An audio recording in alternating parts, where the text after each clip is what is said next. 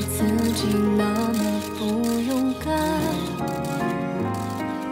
遗憾没有到达，拥抱过还是害怕。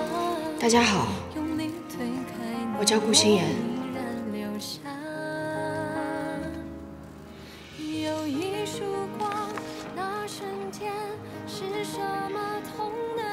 我是东城集团设计部的一名普通助理设计师，与曲曼工作室存在业务关系。我因不满曲曼对设计稿件的意见，做出了捏造事实、诽谤曲曼的行为。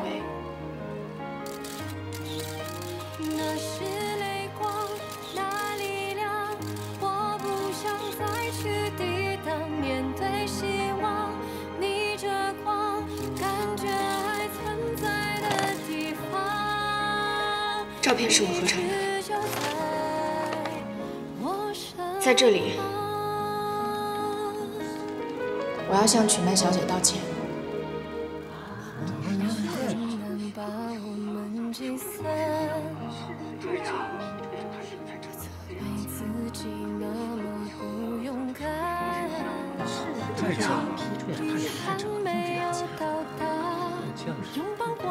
所以我决定辞去东城设计师。等一下，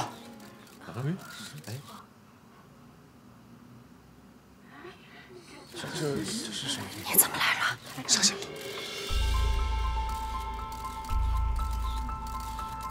大家好，我叫李明康，也是东城的员工。顾心妍是我们的小组组长。我今天带来了一些东西，我相信是大家想看到的。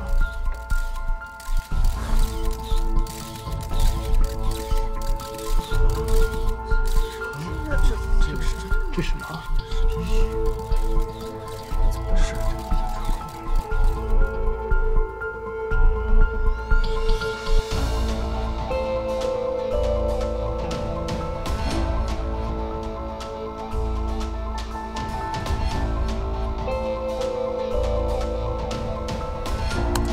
难道照片不是他拍的？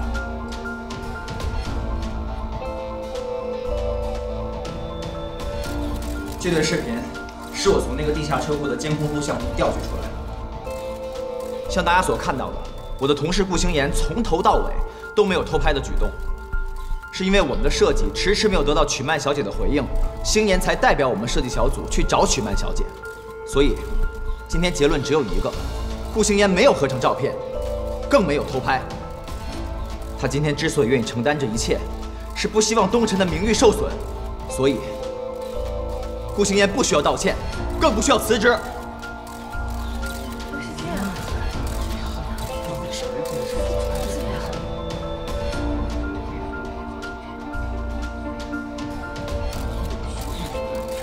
加油！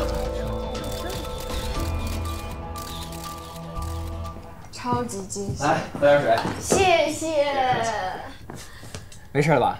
没事儿，明康真的。 太谢谢你了！哎，行了，别客气了。李明康，李明康，没想到你还有这种本事啊！我以后再也不会嘲笑你八卦什么事儿了。哎，你知不知道你刚刚有多帅呀？帅出天际吗？是啊，在星妍危难之际，你两肋插刀，拔刀相助，踩着七彩祥云，做一名盖世英雄。我其实特别想把这个盖世英雄演下去，但是呢。 真实的英雄啊，另有其人啊？谁啊？你猜？其实是 Jackie。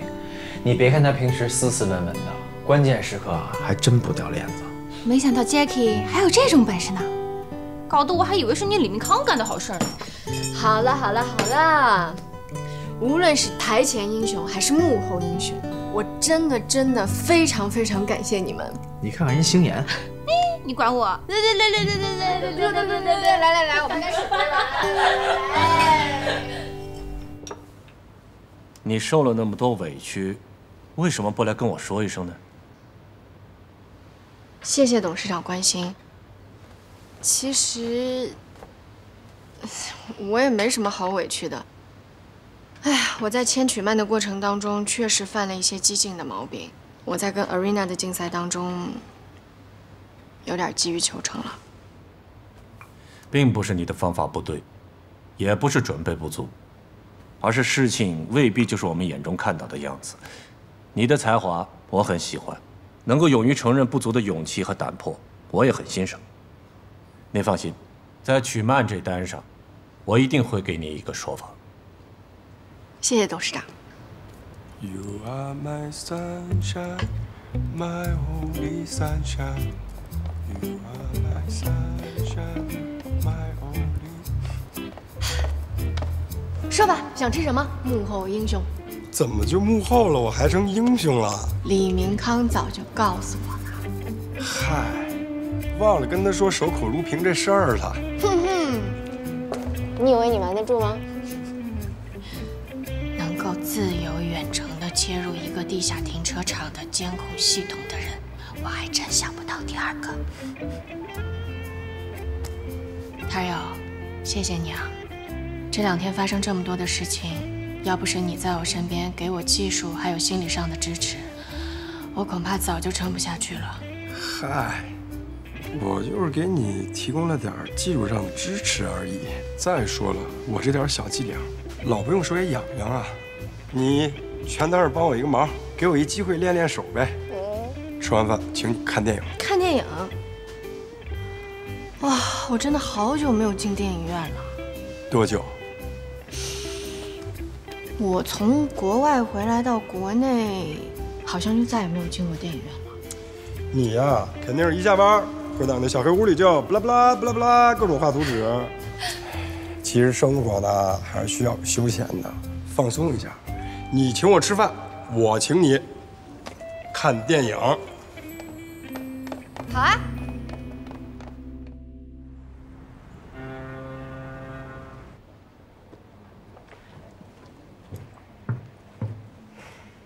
顾心妍，你把这些设计稿发下去，一个都没过。看我干嘛？不要怀疑，确实一个都没过，你的也没过。哎，我说你不要觉得自己高人一筹好吗？这样只会造成困难，弄得鸡飞狗跳的。全部都没过，下周1再交一稿。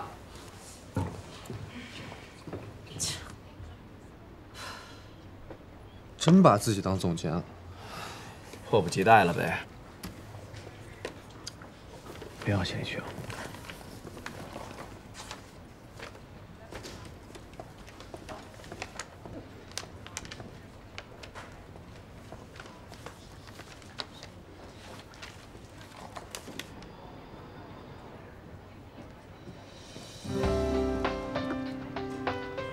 请问顾心妍在吗？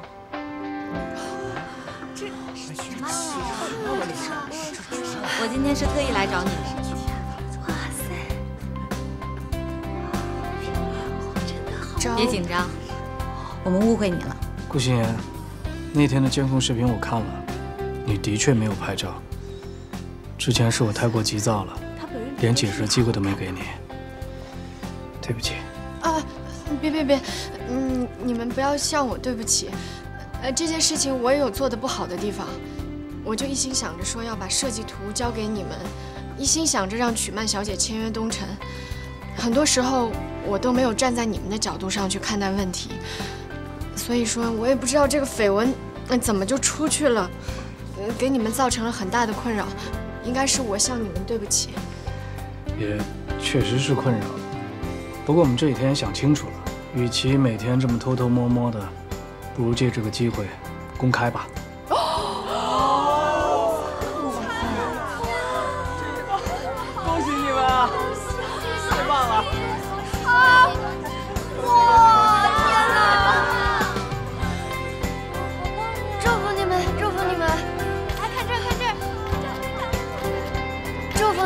祝福你们！曲曼小姐，高远，你们怎么来了？我是来找心妍的。哦，找她。心妍，从我第一次看到你的设计以后，我非常的喜欢。这个图形在我脑子里无法抹去。你们公司也拿了很多设计给我，但是看来看去，只有这幅海棠花是最打动我的。所以，我决定就是它了。曲曼小姐，您的意思是？我们现在就上楼和你们东城续约，就用你的设计。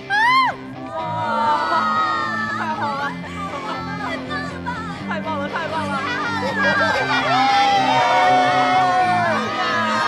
你们是真的很喜欢我的设计吗？非常喜欢。不过离我去戛纳的日子也越来越近了，能不能带上这漂亮的配饰，可就看你了。没问题，谢谢，祝福你们，谢谢。恭喜新年！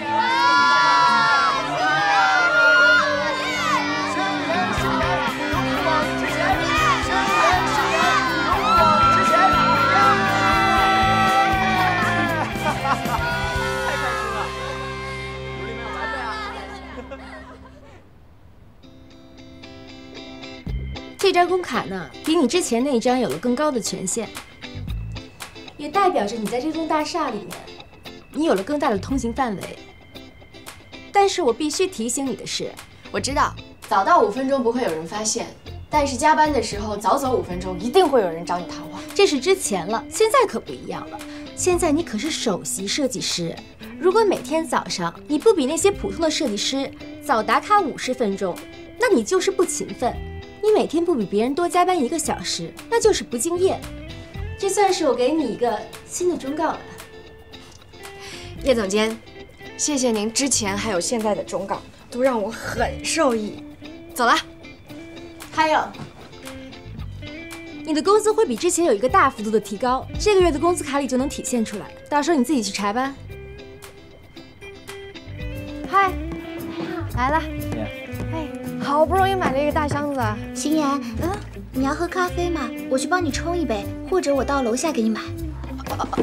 不需要，芳芳，谢谢你。如果我想喝的话，我自己会去弄。你现在是大忙人，你要是有什么需要，你就尽管跟我说。好，谢谢你，芳芳。谢谢。墙头草。你们刚刚在说什么？没什么。你说说，他一个副总监啊，为什么一定要霸占着人家总监办公室啊？而且还不自觉要把名牌给换掉。我改天一定要去工程部好好的反映反映。好了啦，小青，不要去管这种闲事啦。好了，东西应该也收的差不多了。想不想去那里看看呀？好啊。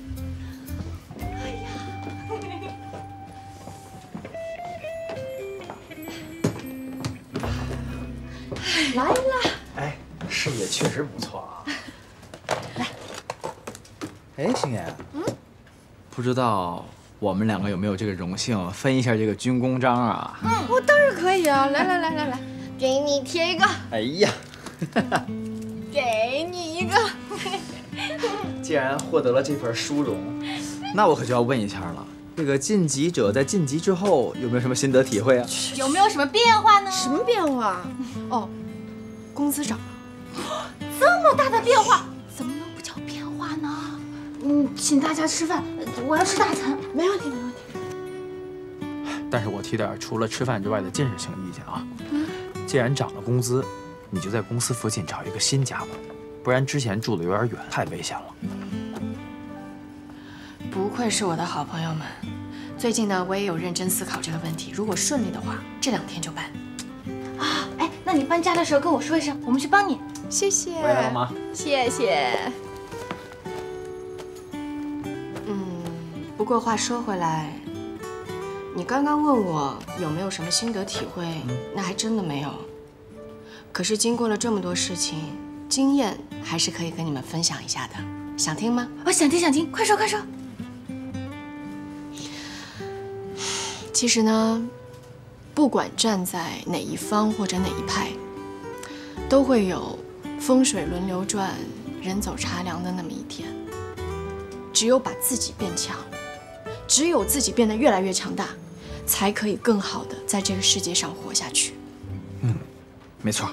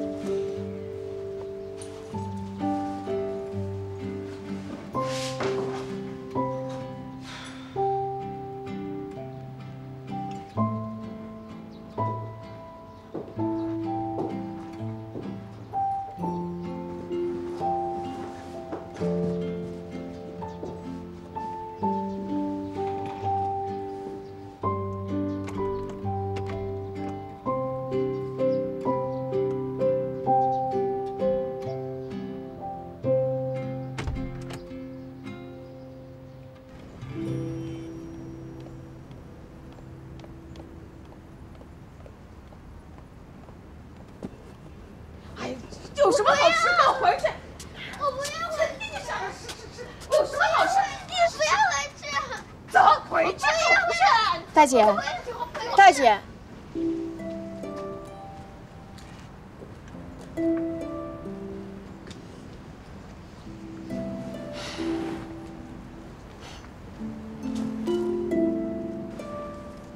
不要怪妈妈不给你买好吃的。如果有可能的话，她一定是想把这个世界上最好的东西都给你。要好好读书，长大以后呢，挣好多钱，这样的话你就可以去买自己喜欢吃的东西了。记得要给妈妈换更大、更好的房子啊！你要记住，无论妈妈做什么，她都是爱你的。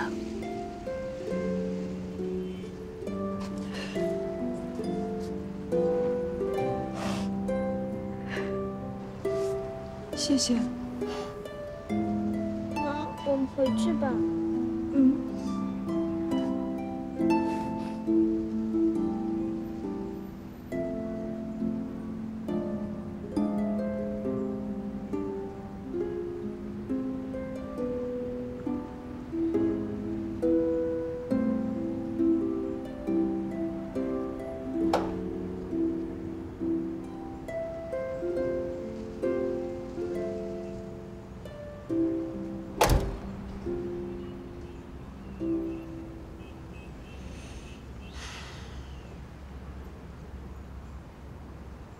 也许我一直害怕有答案，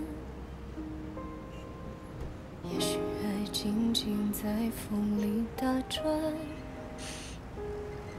离开释怀，很短暂又重来，有时候自问自答。不要困难把我们击散。自己那么不勇敢，遗憾没有到达，拥抱过还是害怕，用力推开你，我依然留下。可以走了吧？有一束光，那瞬间是什么痛的刺眼？你的走吧。是谅解。为什么舍不得熄灭？我逆着光，却看见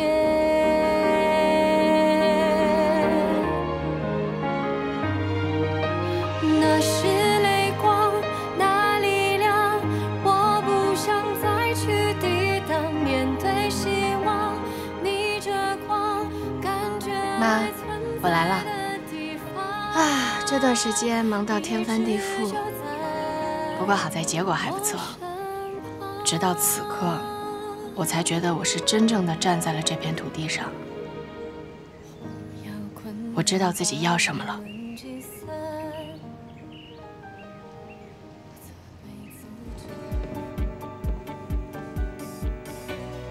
关于这次主题，我们小组主打的方案是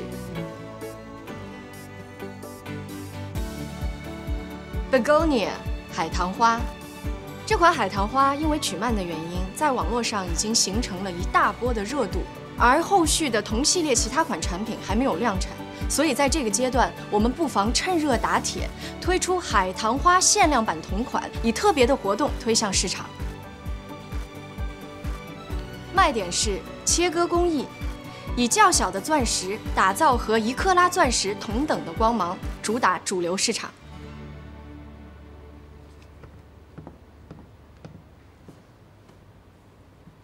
你刚才说的切割工艺，据我所知，全国只有一个工匠能够完成，而这个叫宋城的工匠好像不愿意跟东城合作，是这样吗，董事长？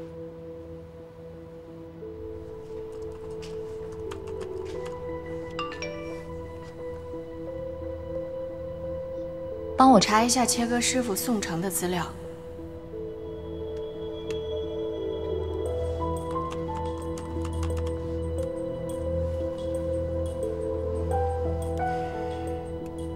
宋城原籍安徽徽州，现居住在上海。既然谈不拢工匠，你的这个提案可行性很低啊。这位师傅的确是深居简出，但是据我所知，他现在仍然生活在上海，所以能不能谈成，还是要谈过以后才知道。好吧，这就是设计部拿出来的2个方案，大家谈谈看法吧。按照顾心妍的方案，推出海棠花的限量款，从宣传预算上能够省出一大部分，因为已经有热度了，销量也更加有保障。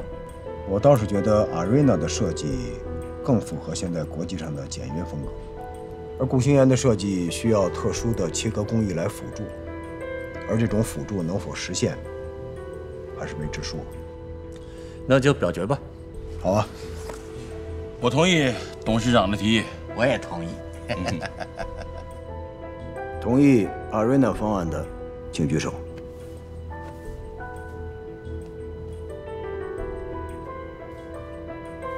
4票。同意顾心妍方案的，请举手。5票。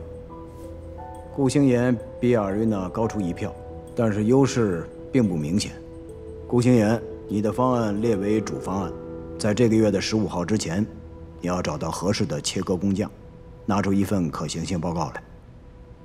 否则 ，Arena 的方案由备选方案转为主方案，这样更为妥当。大家有意见吗？你看怎么样？那就这样办吧。林总，你这是又要让我们 PK 竞赛？这是公司内部的工作安排，不存在输赢。目的是要拿出最好的产品推向市场。好了，就这样吧，散会。大家准备吧。好。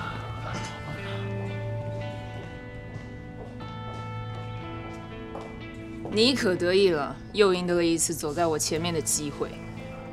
我赢不赢不重要，只要东城能赢就行。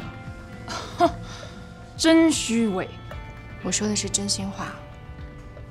走着瞧。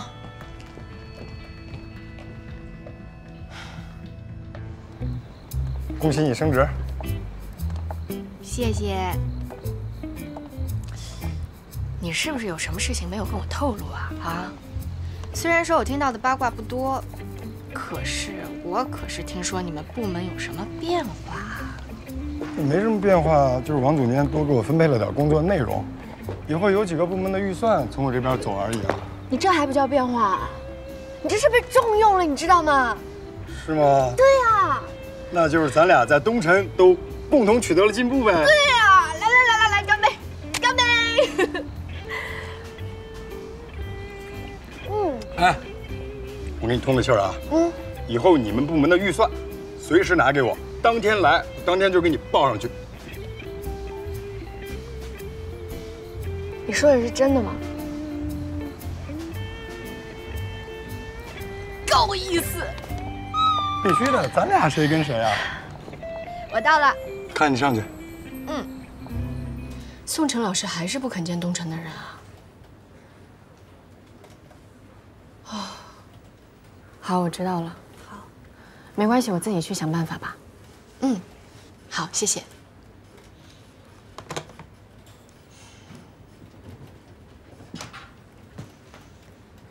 心妍，那个，我这里有几张画好的设计稿，要不你看看？好。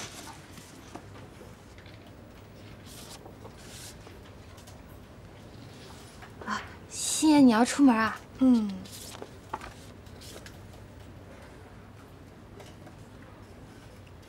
小琴，你看啊，今戒指啊、项链，好多元素都是国外前几年流行过的。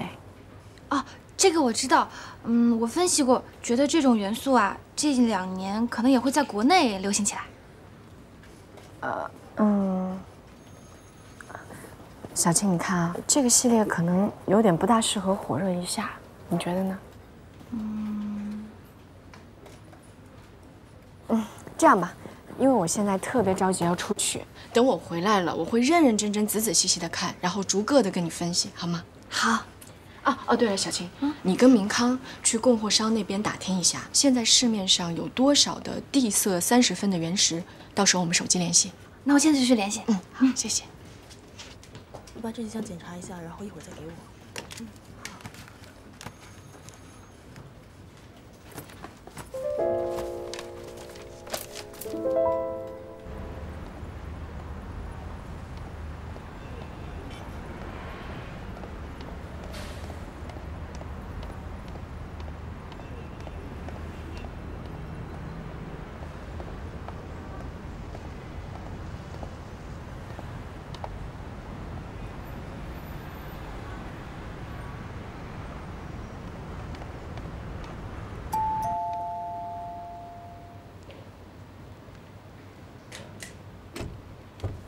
你好，您是？哎，您好，我是珠宝设计师顾心妍，我来拜访一下宋老师。请进。谢谢。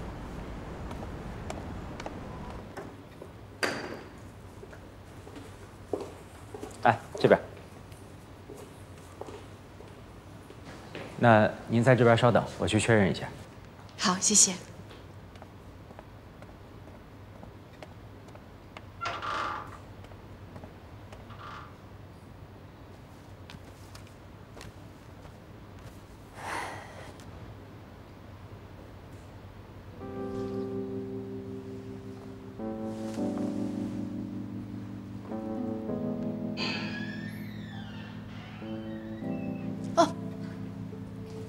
不好意思，老师他在工作，没办法见你。哦，没关系，没关系，那我就坐在这儿等他工作完毕就好。您可能对他还不是很了解，老师一进工作间就要1整天的，有时候忘我起来会几天几夜都待在里边，所以可能您今天见不到他。我想我运气应该不会那么差吧。我想再坐在这儿等等，您不介意吧？那您请便。谢谢。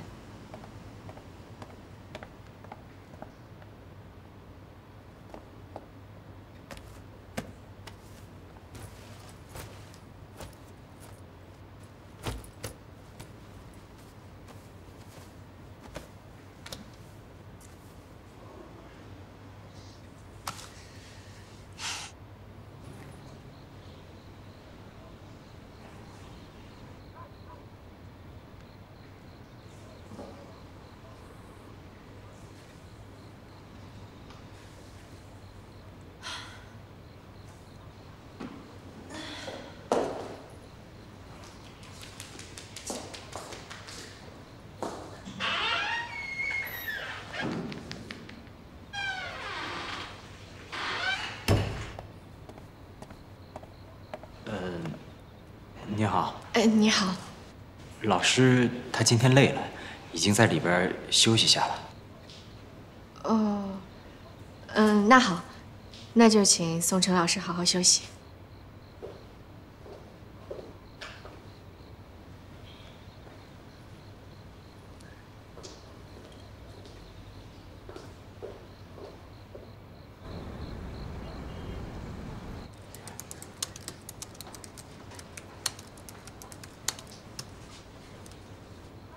安徽徽州。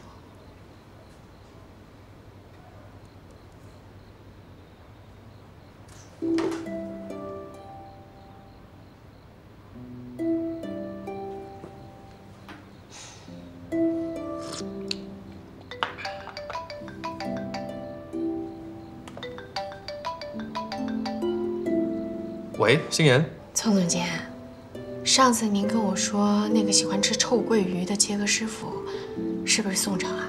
你要找宋城？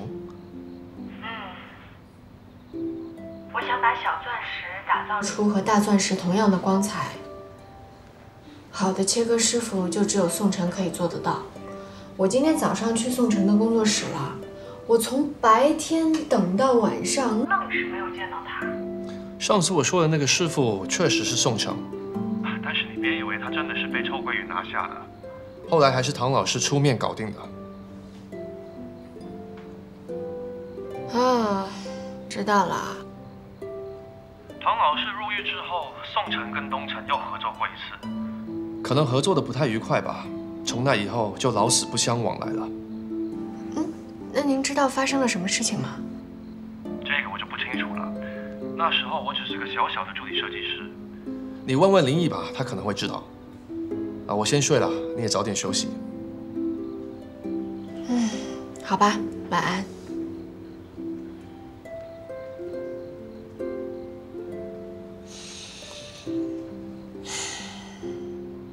妈，我要怎么样才能打动宋城呢？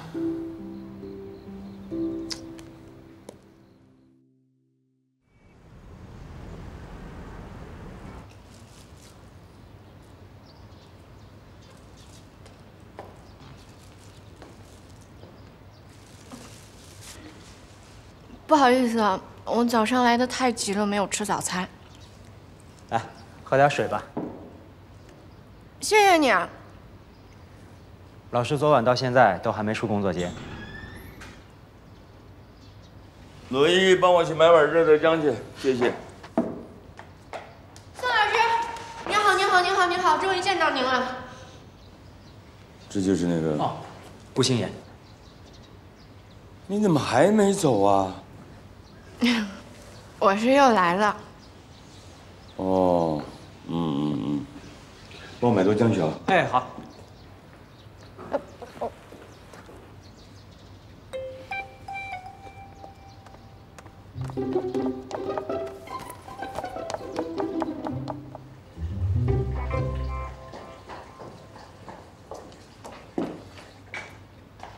宋老师，真的非常非常感谢您愿意见我。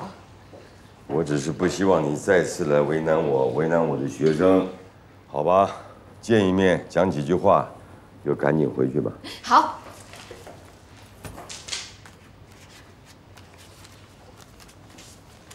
老师，这是我设计的 Begonia 海棠花系列。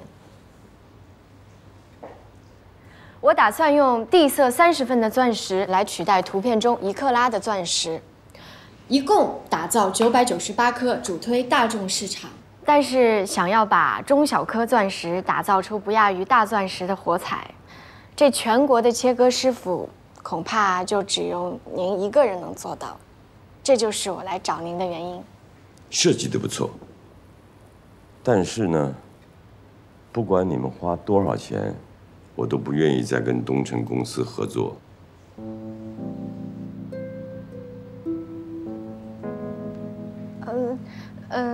东城可是现在国内珠宝行业的领头羊，我真的想不到任何您会拒绝的原因啊。问得好，我给你看样东西啊，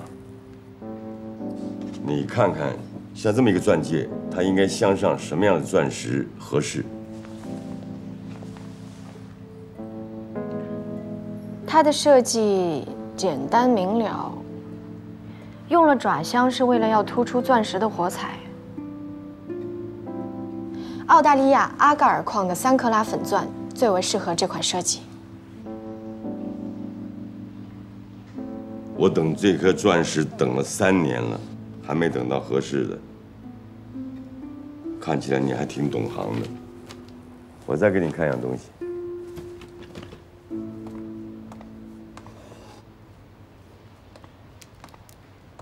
来，你看看这个项链上的钻石切工怎么样？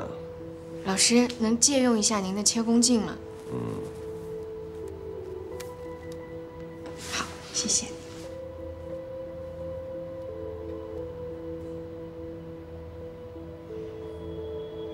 这颗钻石从原石打磨的时候就没有选取最佳的角度，白白浪费了很多重量。抬宽比和腰后比差的也太多了，导致火彩不足。哦，也没有达到预期的效果。你知道是哪家出产的吗？不知道。2008年，东辰公司推出了一款大师限量版。你知道他们用哪位大师的招牌来宣传吗？对，你应该不知道。好的。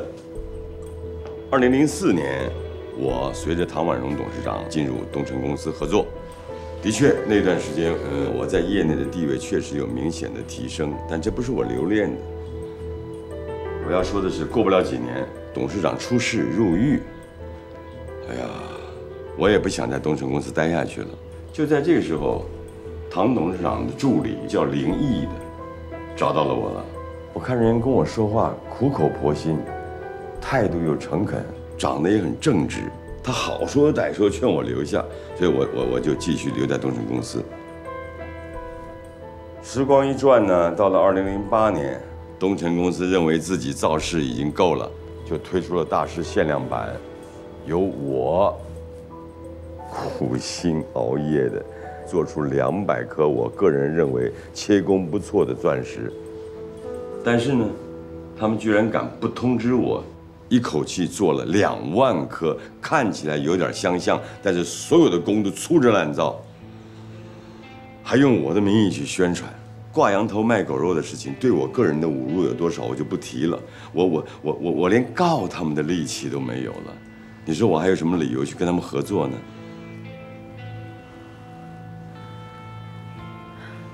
宋老师，虽然您说的时候我并没有进东辰，但是我还是觉得我应该替东辰跟您道个歉。你太客气，太客气，可以了。至于说东辰以前给您名誉造成的损失，我也实在不知道应该怎么去弥补。但是请您相信我，如果有机会的话，东辰一定会挽回您的声誉的。老师，我知道您今天恐怕也没有心思去跟我聊这个设计，我把设计稿留在您这儿，老师您要是有时间您就看。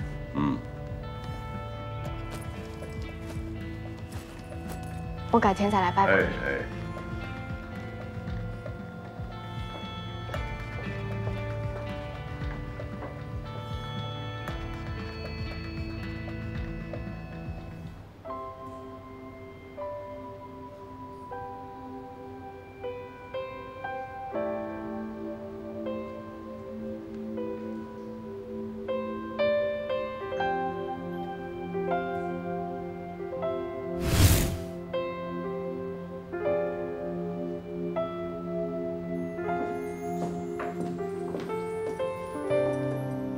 孩子说一定要等妈妈回家才肯回房睡。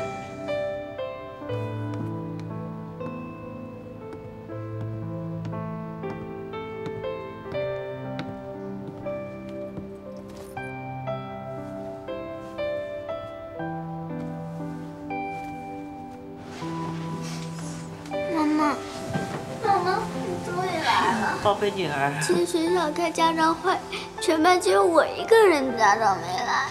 哎呦，对不起啊，是妈妈不好，妈妈有个重要的工作走不开。以后你开家长会，妈妈一定第一个去啊！别难过，别难过啊！乖，想不想看看妈妈的工作成果？你看，打开看。哇，真漂亮！这个宝石啊，是妈妈请中国最好的切割师傅切割出来的。你公司里不是有自己的切割师傅吗？为什么还要找别人？妈妈公司里的切割师傅啊，他的技术有局限性。如果想让中国的珠宝走向世界，不光要有一流的设计，还要有独一无二的工艺，两者缺一不可，明白吗？宝贝女儿，妈跟你讲，同样2块一模一样的宝石，不同的切割师傅切割出来的东西，那是天壤之别。你要想学这个，以后长大了，妈妈慢慢教你。你看，你看这个切割面。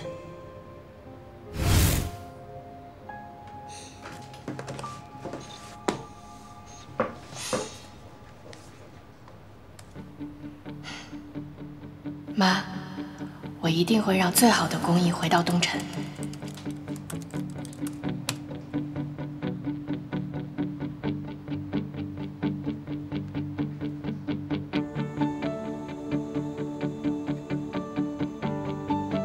喂，哎，您好，请问现在市面上有没有阿盖尔粉钻的原石啊？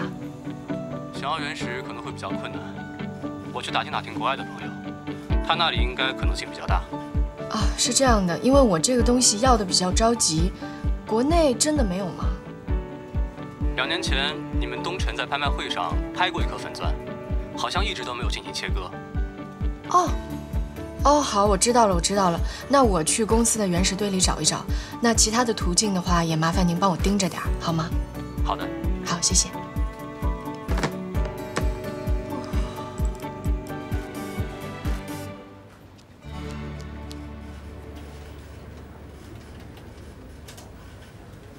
明康，过来一下。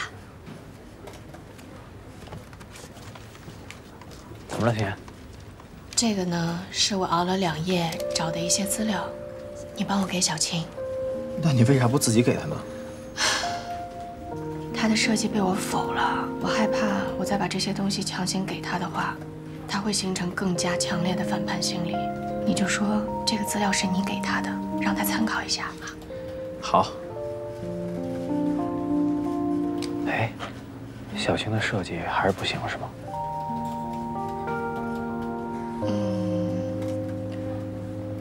她的设计更加适合冬季主打吧。你别看小青平时大大咧咧的，其实心思很细，又很容易受伤。帮我多安慰安慰她。好吧，看来我必须要发挥一下我作为和平哥的功能。董事长，找我有事啊？我需要一颗非常珍贵的钻石，需要您的批准。坐吧，说说什么情况？是这样的，我已经找过宋城了，他非常希望可以打造一颗具有高品质的粉钻。我记得2年之前，东城刚好在戴尔普斯的看货会上得到了一颗，所以我想，只要我拿到了这颗粉钻，我就有信心可以打动宋城，让他接下我们的切割业务。原来是这个事啊！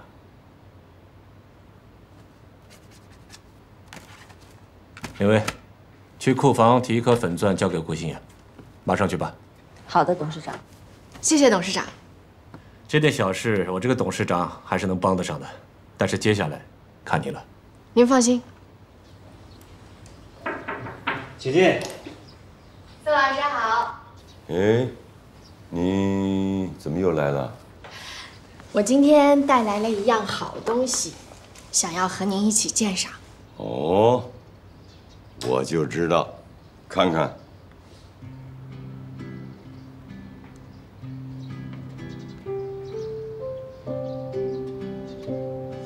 这东西哪儿来的？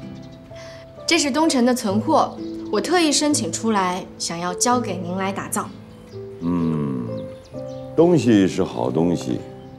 如果我真的帮你们切割完了，但是我依然不肯跟东城合作，怎么办？如果到时候您还是不愿意跟东城合作，那也没有办法。但是这颗钻石还是要交到您的手里才行。因为在全国，我实在想不出有第2个人可以把它打造出它应有光彩的。如果我真的帮你们切割了，那么在我切割的时候想起了东城当年对我的仇恨，我就不容易专心，就切不好，是吧？再如果不小心让我丢地上摔碎了，砸在我手上了，怎么办？不可能有这种如果。曾经有一个人告诉过我，他说，中国的珠宝想要走向世界，那么设计还有工艺2者缺一不可。但是现在的钻石资源大多数都被国外给垄断了，中国的匠人想要打磨一颗上品的钻石，机会非常难得，因此想要增进手艺就更加的难了。您作为一个有匠心的手艺人，我相信您的操守。如果说有一天这颗来自中国的钻石真的可以走向国际的舞台，被大家认可，那作为它的设计师还有打磨者来说，都是无上的光荣。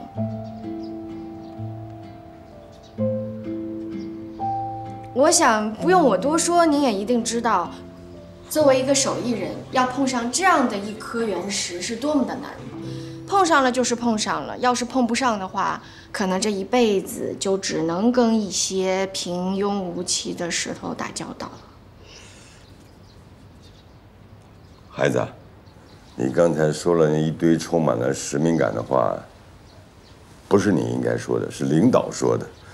那么你抬举我这么多话呢，也大可不必客气。倒是你最后一句话，匠人的精神跟希望，我这辈子就希望这样。所以你这活我接了。谢谢。我还得谢谢你。罗伊，烧水，准备喝茶。哎，好嘞。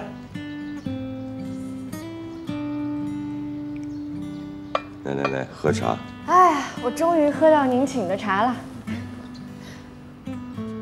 前一阵子对你多有怠慢，请别介意啊。完全没有。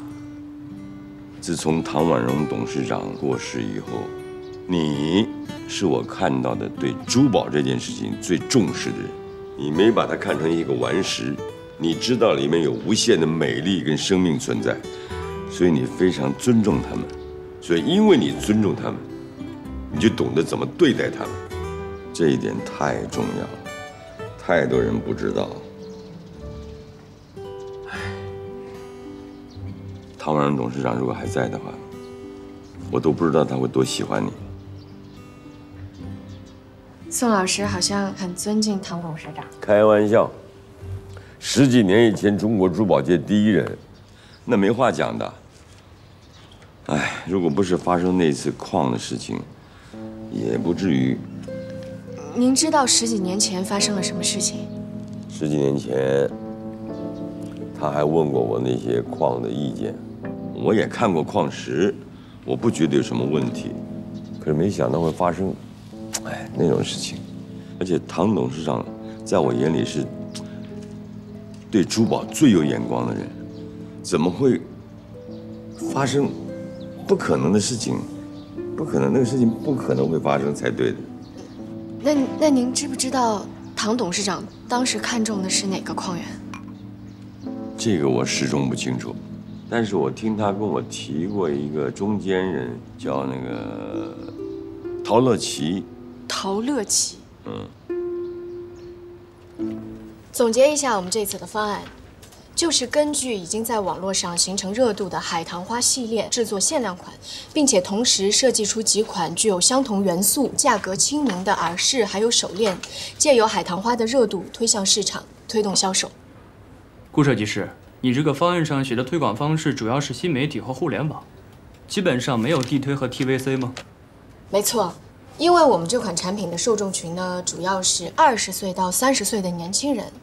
而对于年轻人来说，新媒体的宣传和推广可能会比传统媒体的宣传和推广更能够达到预期的效果。大号、热搜，还有明星赞助，光是这些就已经达到我们前期宣传预算的2倍。这点你有考虑过吗？曲曼的影响力，我想大家都是知道的，所以借由曲曼的热度，明星赞助这一块的费用其实是可以忽略不计的。但是至于其他的宣传途径，为了达到预期的效果，可能该投入的还是要投入。前期的投入呢，是要和后期的回报成正比的。如果说按照你的这份方案，前期投入做那么大，后期如果我们设计的产品销售不利的话，到时候这个责任谁来担？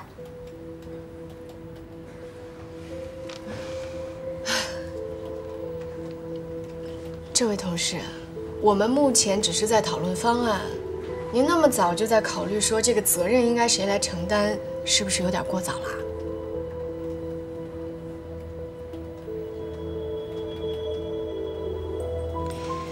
我倒是觉得这个方案可行，但如果说按照曲曼佩戴的款式来批量生产的话，单品的价格会不会太高？孟总监，其实关于这一点，我在方案中也有进行详细的注解。这一次的限量款呢，我们采取的是中小颗钻石，而且会经由我找到的宋师傅加工打磨，让中小颗的钻石也可以具备大钻石般的火彩。其实这也是我们这一次的宣传重点。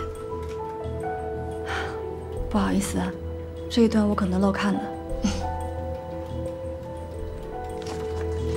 既然要做限量款，噱头就要做足。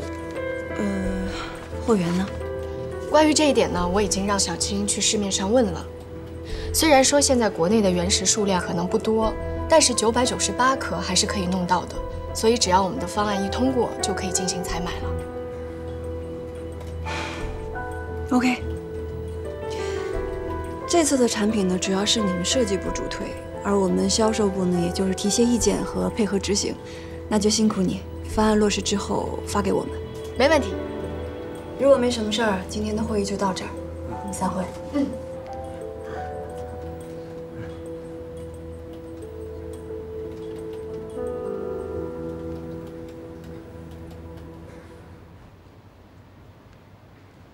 海棠花系列的限量款首先推向市场，这只是我们这次活动的第一步。那至于第二步到底是什么呢？我们要把剩下的钻石。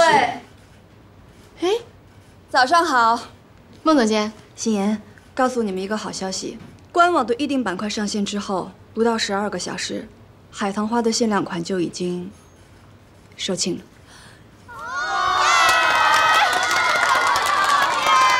谢谢孟总监告诉我们这个好消息。孟总监你在？明康，我们海棠花系列已经售罄了，你知道吗？先别说这个，我给你看个东西。怎么了？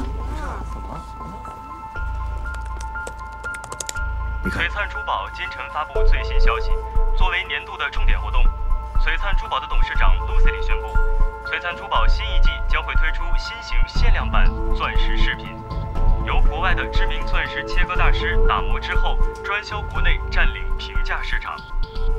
钻石饰品切割大师精心打磨，这不是跟我们的主打撞车了吗？我会把它弄清楚的。明康，哎，你现在立刻给我们所有的供应商打电话，看看我们之前采购的原石有没有问题。好，我这就去。小青，给其他的供应商打电话，看看他们手上有没有我们需要的原石，如果有的话，立刻预定下来。好，去吧。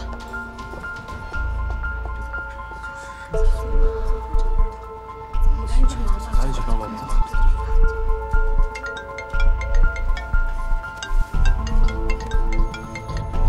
喂，顾心妍，来董事长办公室一趟。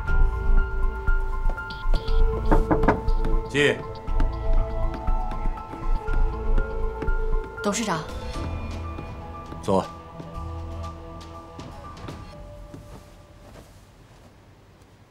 董事会紧急决定，你手上的海棠花活动全面暂停。可是这个系列已经在网上全部都预售出去了。如果失信于消费者的话，这个损失是无法预计的。您能不能再给我一点时间？我一定尽快的想出一个两全的方案。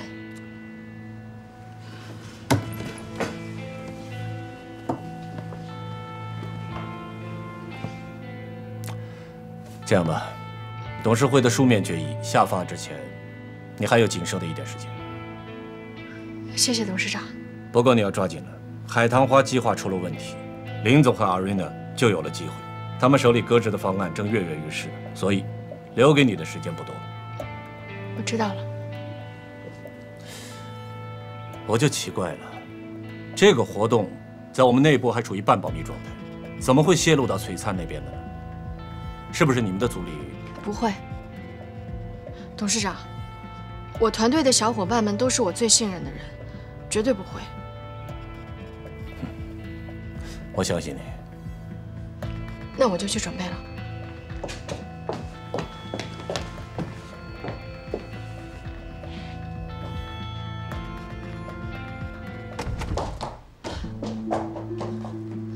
各位董事，请听我再说上一句：虽然说现在的原石供应上的确是出现了一些问题，但是我一定可以想到办法解决。所以请大家相信我，再给我一点时间。我们这次就是因为把时间和资源都放在一个篮子里，才会让公司出现这种被动的局面。请各位董事继续投票。请大家再给我几天的时间，我一定可以找到原石的。我们前期已经投入了那么长的时间，各个部门也花了这么大的心血，为什么我们就不可以给几天时间，看看这个方案是不是可以绝处逢生？而且大家难道一点都不好奇，为什么这样一个绝密的计划会被璀璨珠宝给撞车呢？3天，再给我3天的时间。如果我找不到可以用的原石，我欢迎公司问我的责任，到时候我一定会给大家一个交代。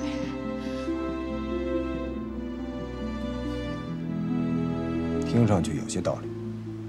那就这样吧，顾星妍的方案和阿瑞娜的方案同时推进。如果顾星妍3天之内找到原石的话，阿瑞娜的方案立即停止。这真是。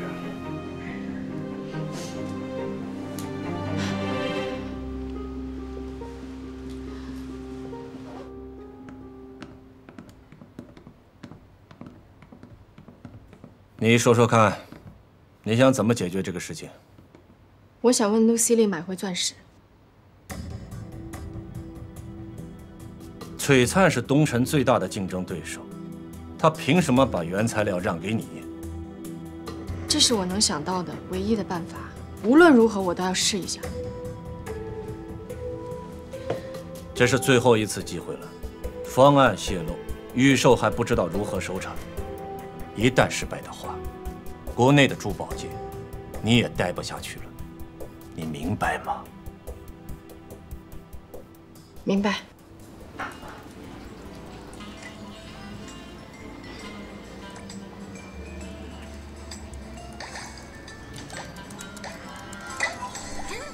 哎，你怎么还研究上对手的官网了？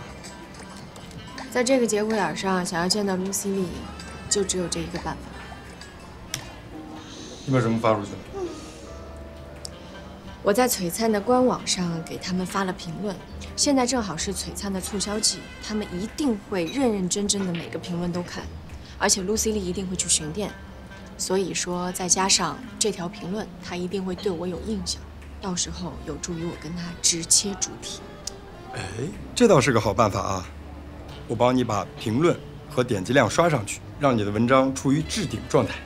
真的？小 case 啦。谢谢。别客气，你忘了我是谁啦？是，你是魔力鸟。谢谢。你好。你好，给我拿一下这款项链，让我看一下。好的。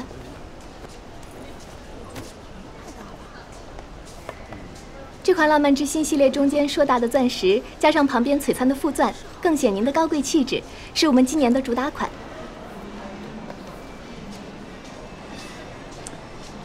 这款吊坠呢，采用的是卡镶工艺。没错。是现在最时髦、最精致的镶嵌方式。这种镶嵌方式的确会比爪镶来的让钻石裸露的更多，更显出钻石的炫目。小姐好眼力。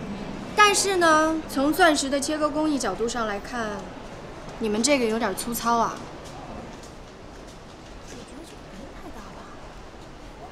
你看他好专业。槽口开的有点太大了，这样很容易形成钻石的松动或者脱落。如果说你们这款吊坠投入到市场当中，应该会有很大的翻修量吧？这位小姐，你说的没错，这款浪漫之心确实存在返厂加固问题。我是 Lucy Lee， 这家珠宝店的老板。你好。你好，我是顾星妍，东辰珠宝设计师。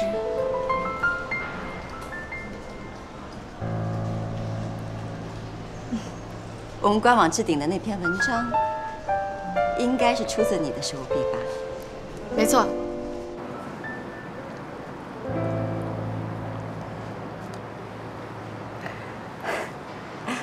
我知道你早晚会来找我的，只是没想到这天来得这么快。您是前辈，本来就应该要当面向您请教的。我没猜错的话，你来找我，是为了买回那批钻石吧？果然是前辈。虽然那批钻石的成色很好，但是呢，如果没有宋老的加持，一样没有办法展现绝佳的品质。所以我实在想不清楚，为什么您一定要封锁全部的货源啊？如果我告诉你，我买那批钻石就是为了跟东辰打对台呢？这样的竞争对我们彼此都没有好处的。顾心妍，我非常欣赏你的才华，所以我不想浪费你的时间。我们可以加价，哪怕是比市场价再高一些，我们也是可以接受的。我现在就可以告诉你，我不会让你买回那批钻石，除非你让林毅亲自来找我。这是我根本就不可能做得到的事情。还有没有其他的方案？我知道你立下了军令状，3天之内要拿回那批钻石。如果你失败了，后果你当然知道，恐怕以后你在珠宝界都无法立足了。我现在就有一个方案，你不妨考虑一下，来我的公司吧。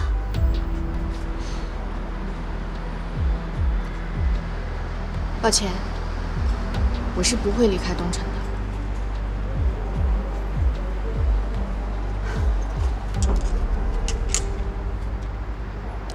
你的这个方案风险这么大，那么顺利的就通过了公司的审核，而且又砸了这么大一笔钱在宣传上面，你就没有想过是有人故意挖坑给你的吗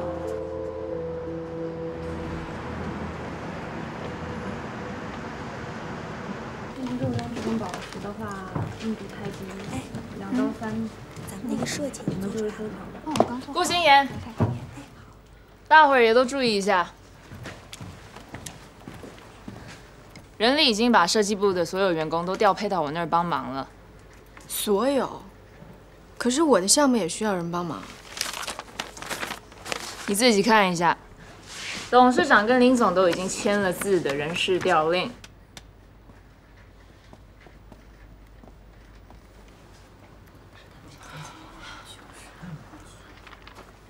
好吧，看来就只有我们了。喔，注意，是设计部所有的员工。我要尊重一下他们的意愿。如果他们想到你那里帮忙，那就是他们自己的选择。不好意思啊，副总，我自己手上的工作还没完成，我没法帮你。对不起啊，心妍。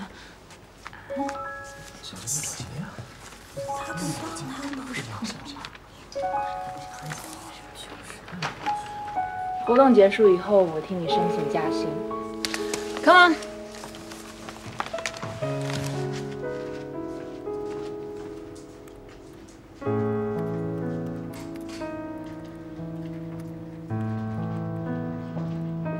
所以你去把几何图形给整合出来，把所有你能够找到的在珠宝界的几何图形有影响力的全部都列出来。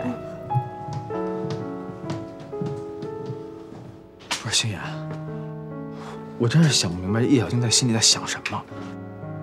我现在终于明白，为什么那天你准备的资料是要我转交给他，而不是你亲自给他。这事儿要是处理不好，确实后果很难想象。可是你说我们认识他这么久，真看不出来他能为点薪水出卖自己立场。不会的，我相信小青她只是一时心急，她不是那种见异思迁的人。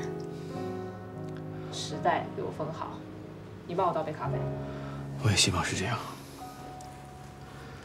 可是你说现在就剩咱们2个人了，而且就有2天时间，能干什么呀？陆西丽那里是彻底没有希望了。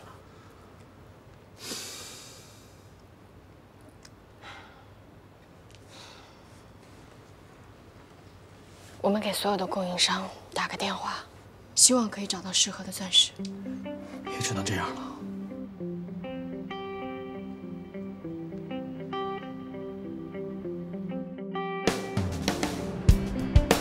我们这边真的是很着急要，所以说价格哪怕高一点都没有关系。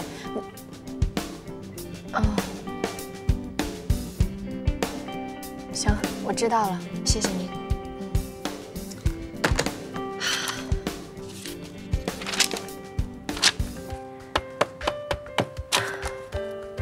哎，张总，我是东辰设计部的李明康。我们之前跟您订的那批原石。好，没事。喂，梁总您好，对，哎，您好，我是东辰的顾星言。你们库里有？哦，您知道我们在找原石啊？对，没错，璀璨这次活动不知道怎么的就跟东辰撞了车，我们需要的的确是同一款原石。对。那这样行不行？您帮我问一下上一级的供货商，看看他们那边的库里是不是有。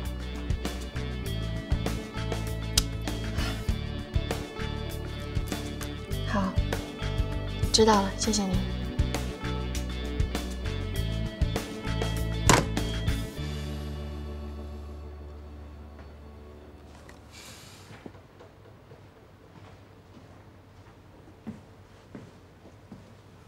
心妍，没事吧你？我没事儿，你那边怎么样？不太乐观。所有的供货商联系之后，最快的说下个月中旬才能凑够我们要的量。你这边呢？要么就是断货，要么就是供应的时间根本就来不及。只剩下1天了，可怎么办啊？这样吧，今天也很晚了，你也辛苦1天了，你先赶紧回去休息，我们明天再想办法。行，你也别太难过，我相信还有希望。加油！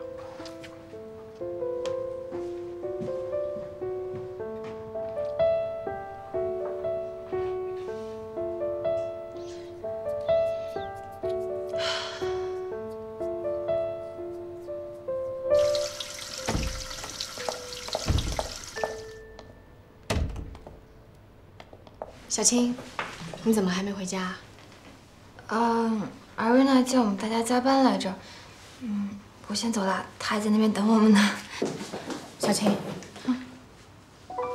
我是不是做了什么不对的事情，惹你生气了？哦，没有，那就是 Arena 她拿高层压你啊？也没有。那为什么？其实没有什么为什么。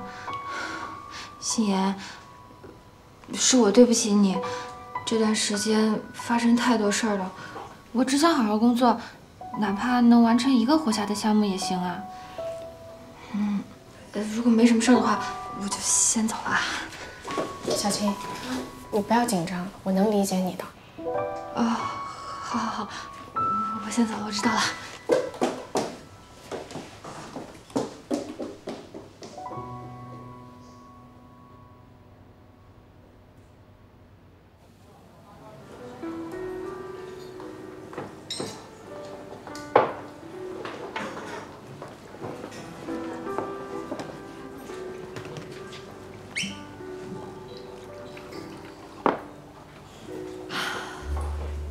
谢谢。不到1天了，你那边情况怎么样了？看来这一次我真的要未战先败了。所有的办法我都想了，所有供应商的电话我都打了一遍，包括 Lucy Lee。即使我跟她说我愿意高价回购原石，可是她还是不同意。所有的办法都想尽了。那你查到是谁泄密了吗？我现在根本就没有心思去追究这个。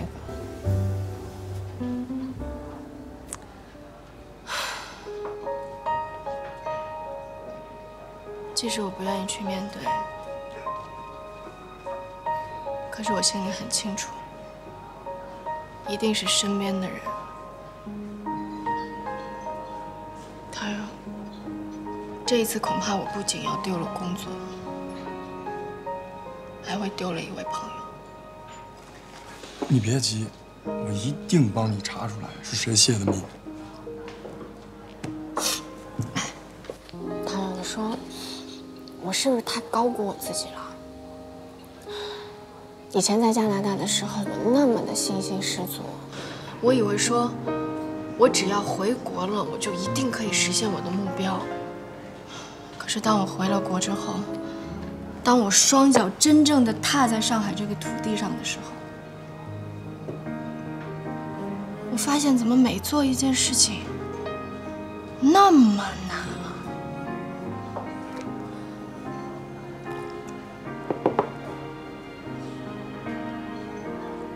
我是不是就不该回来啊？我就应该待在蒙特利尔，继续当一个画图员，或者说，我应该继续的练摊儿、摆摊儿，当一个自由的手工艺者。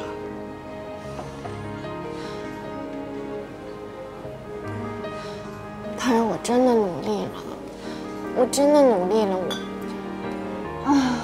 我使用了我全部的能量，可是我发现我还是什么都改变不了。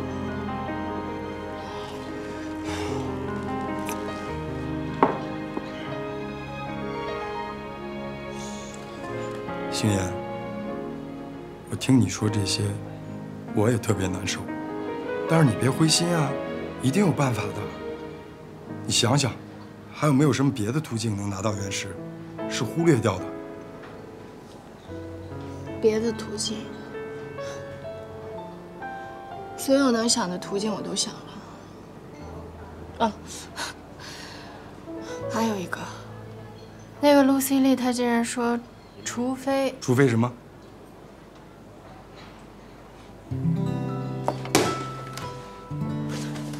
这顿我请了。这么晚了，你去哪儿啊？我去想办法。哎，星妍。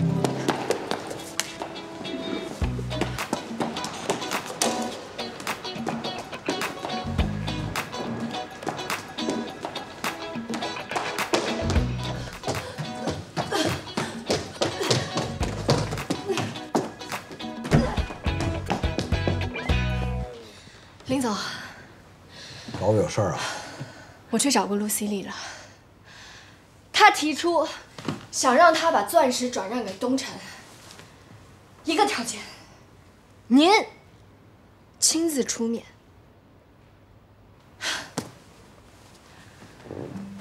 我知道，您一直想让我的海棠花项目下马，我知道您不看好我，也不会轻易的去向Lucy Lee低头，我知道。那你干嘛还来找我？可是我没有办法。哎，林总，对不起，林总，我知道还没有进公司的时候，您就对我印象不好，我练摊让您给撞上了，害得您把手机都给丢了。哈，进公司之后，初中还有灵犀系列，我不听话，不听指挥，我甚至跟您针锋相对。真的，如果我要是您，遇到我这样的下属，我也讨厌死了，我恨不得一脚就把他踢出公司。但是我今天真的没有办法了，我现在只有20几个小时的时间，我真的没有任何的办法了。我本身一点都不害怕被东城给踢出去，但是问题是，我真的害怕会影响到东城的信誉还有形象。你喝了多少酒啊？来，坐下。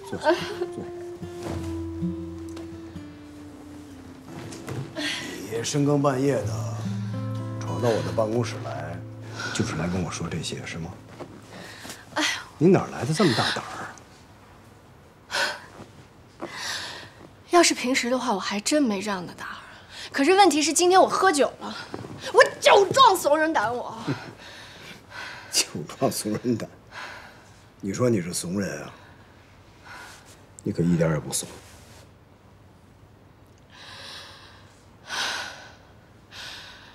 东城现在好不容易销售势头才上去，现在好不容易口碑才有好转，真的再也经不起一点点的风浪了。所以跟整个东城相比，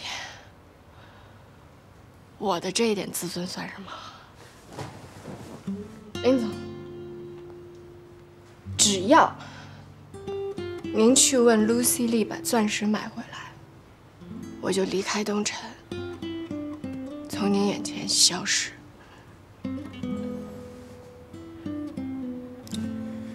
时间不早了，回家吧。行吧，林总。啊，走吧。只要您把这批钻石买回来，我就从您眼前消失，行吗？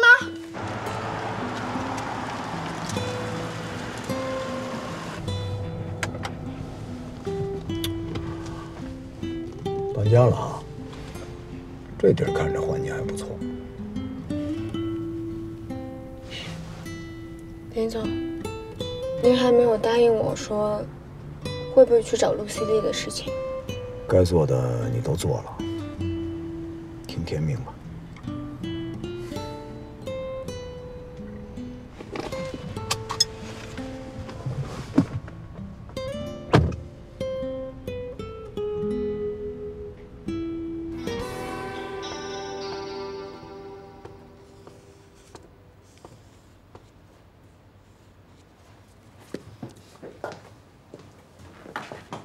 星爷，我们接下来怎么办？我把所有能想的办法都想了，包括一些不是办法的办法我也试了。昨天晚上我去找了林总，我请他去帮我们到陆西丽那里把钻石买回来。那林总怎么说？虽然他没有直接回绝我，但是我已经预见到了他的决定，他是不可能帮我们的。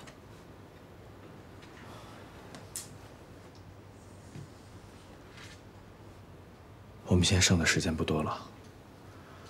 你说，如果我们真的找不到那批原石，你真的会离开公司吗？或者说，因为方案外泄被调查？说实话，我现在都没有心思考虑这些问题。现在还有时间，我们去找我们所有能找到的供货商，见面3分情，电话给他们总说没货。说不定我们亲自拜访会有意外收获呢。没错，走。明天公司的董事会就会宣布要启用我们的方案了，大家再加油，继续完善所有的工作，好吗？好。Danica， 怎么了？你还在做垂死的挣扎吗？你说这些供应商怎么了？就跟喊了预备旗似的，全都说没货。等一下，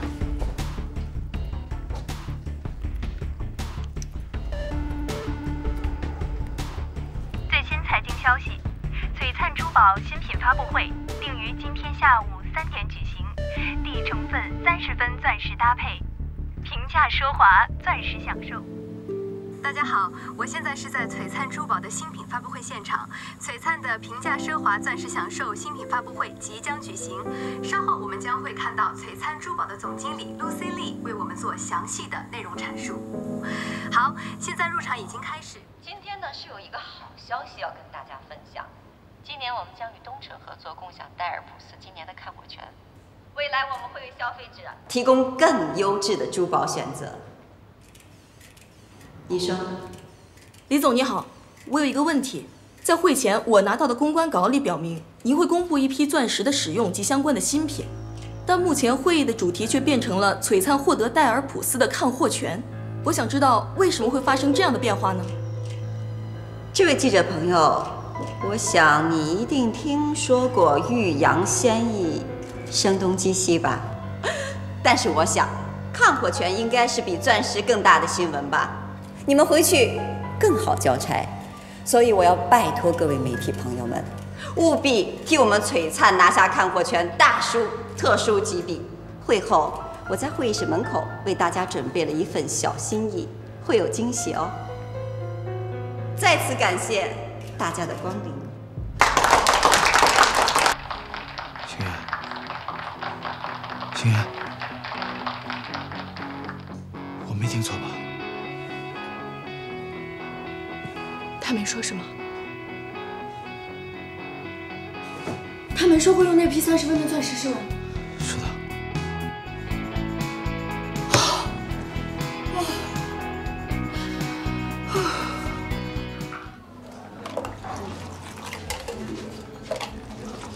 这杯我请，庆祝一下。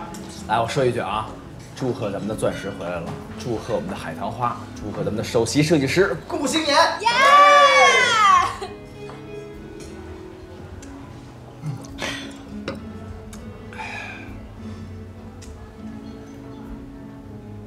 你怎么了？我感觉我自己好像好久都没有像今年那么开心了。过程呢，虽然有点一波三折，但结果不是挺好吗？对呀。在东城做一点事情都这么难，更何况在外面了。我现在终于可以理解到那些创业者说，创业是多么难的一件事情，是我把这条路想得太简单了。不过这一次多亏了林总，我知道一定是他去找了陆 C 丽。林总以前不是总为难你吗？是啊，他老是为难我。但是我发现，每次到了关键的时候，他还是挺让我钦佩的。他不仅是真心为了东城好的人，而且他总是可以站在全局的角度去看待一件事情。你这么说，林总我很欣慰。不是 Jackie， 你欣慰什么呀？哎，他也姓林，你说他跟林总会不会是亲戚啊？哎，不可能！Jackie 怎么可能跟林总是亲戚嘛？林总那张可怜。对，我又没他那么黑。行，你们说的都对啊，都对。来，我们干一杯！别给我省钱啊，尽情喝。好，不醉不归。不醉不归。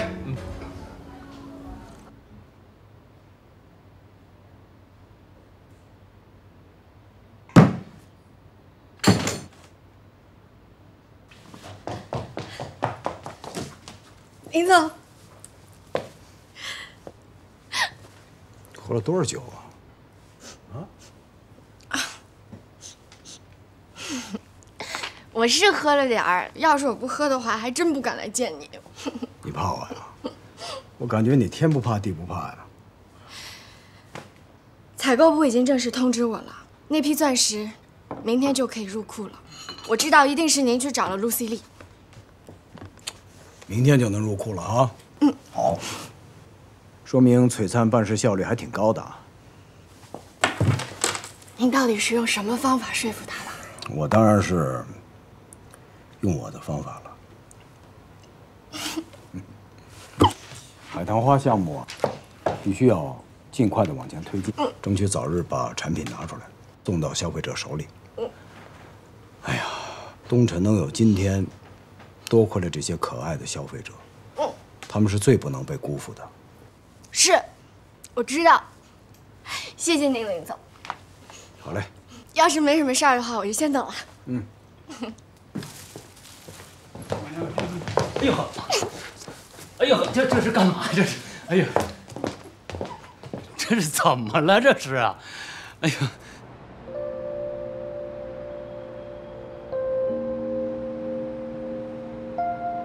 妈，当真正经历了一些困难之后，我才知道，走一段路最好的办法，也许就是一直走下去。妈，您放心，我会照顾好自己的。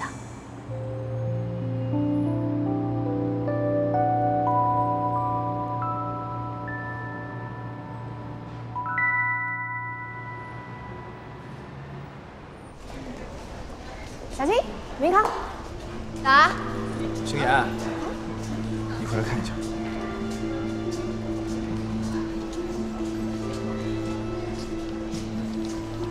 怎么了？怎么了？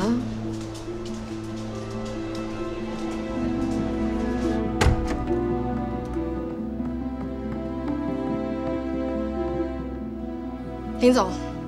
公司安排谁当总监，我无权干涉。我只是想知道，为什么要安排我做 Arena 的助理？这总归要征得我本人的同意吧？为什么我对此一无所知？我先出去了。这是公司的任命，没有必要征得你的同意。可是昨天晚上您还在嘱咐我，要做好海棠花项目的后续推进工作。今天早上我就成了 Arena 的助理，我想知道这一夜之间发生了什么，我不想这样不明不白的。自己看看。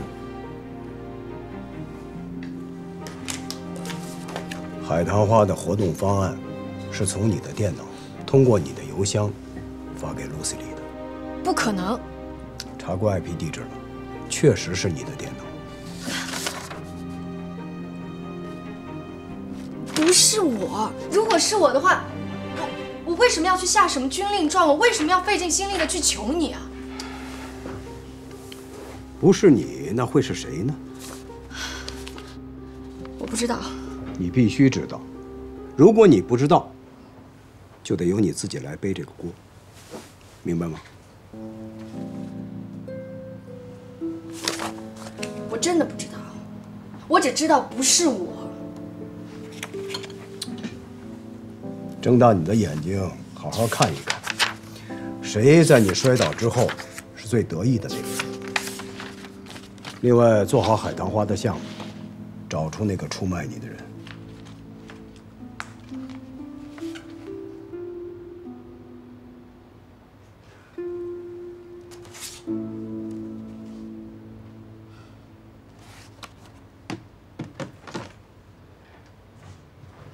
静言，为什么公司决定让你去当 Arena 的助理啊？公司认为说，是我把海棠花系列的方案泄露给璀璨的。开什么玩笑啊！有点脑子的人都明白，谁会把自己设计的方案卖给其他人呢？可是现在的情况确实有点复杂，所有的证据都指向了我。哦，抱歉，你还没收拾完啊？我不是故意要来赶你的哦。不用你赶，我知道我自己应该坐在哪里。那就最好。顾金言，你的总监助理任命即日生效。除了平常的设计工作之外，我现在必须要提醒你另外一件临时分工。保洁阿姨生病了，在她回来上班之前呢，部门里的各个清洁工作就有劳你来分担喽。阿瑞娜，你这样有点太过分了吧？分配给下属工作本来就是我的职责啊。好了，你们都离开吧，我要把这个办公桌让给叶小青。啊，对呀，小青是我的特别助理，我已经跟综合部申请过了，要把这个办公桌让给她。小青，星爷，我来。谢谢你，明克。别客气。不好意思，让一下。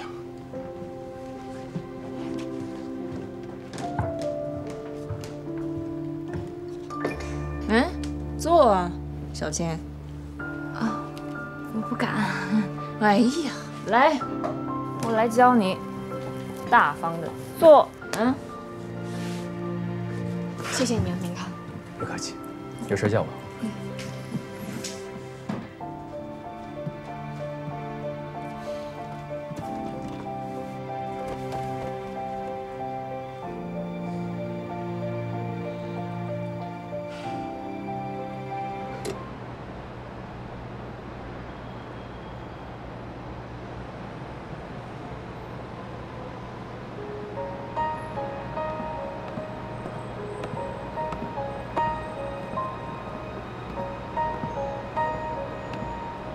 星言，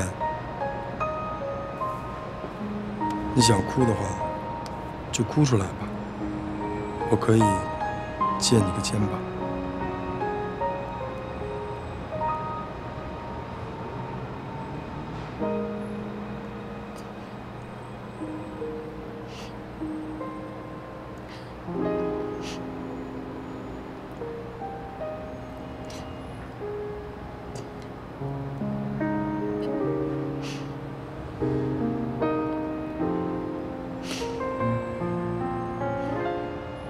我知道你又被人欺负了，而且我相信你一定是无辜的。对不起啊，我在这座大厦里是个无足轻重的小人物。没有能力保护你。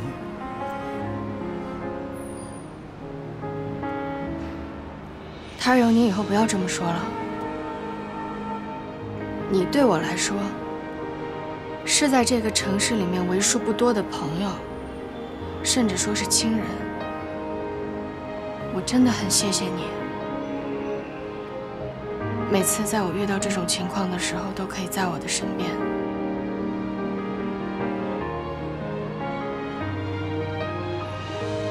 那你真的打算给尔瑞娜当助理吗？如果你离开东辰的话，我一定支持你。以你的学历和能力，只要你走出这栋大厦，外面就是海阔天空。你为什么要在这儿趟这趟浑水啊？你如果你不想工作的话，我可以给你生活费。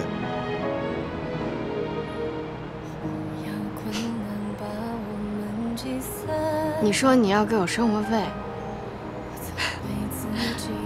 开什么玩笑！我又不是养不活我自己，给我生活费。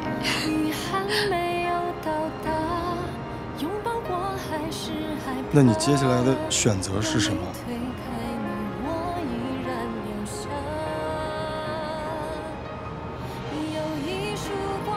我想一想吧。那我现在能为你做点什么呢？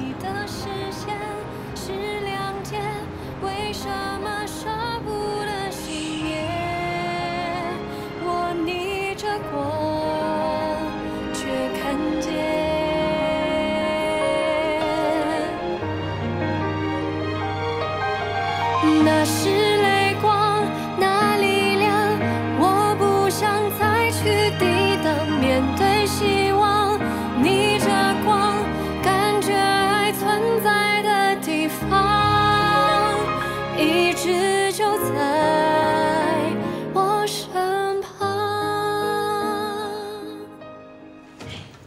哎，早上好。星妍，你干什么呢？打扫卫生啊。活动筋骨，一会儿就可以开始工作啦。和你一起。哎呀，没关系的，我就剩2个垃圾桶了。好吧，谢谢明康。哎呀，搞定了，那我就先推出去了。哦，走喽。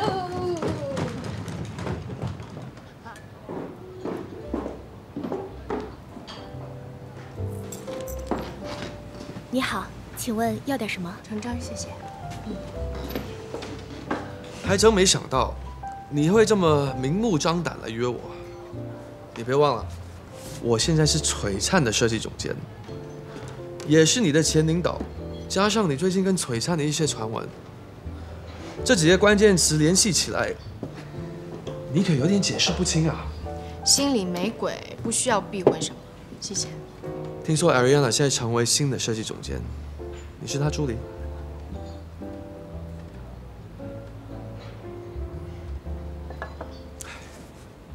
找我什么事啊？是谁把海棠花的方案泄露给璀璨的？陷害你的人，自然是从中获益最大的人。Arena， 还有他同伙，再加上 Lucy Lee 的顺水推舟的配合。这是什么？你应该谢谢 Lucy Lee 的好习惯，每一通电话，每一次的会议，都有录音。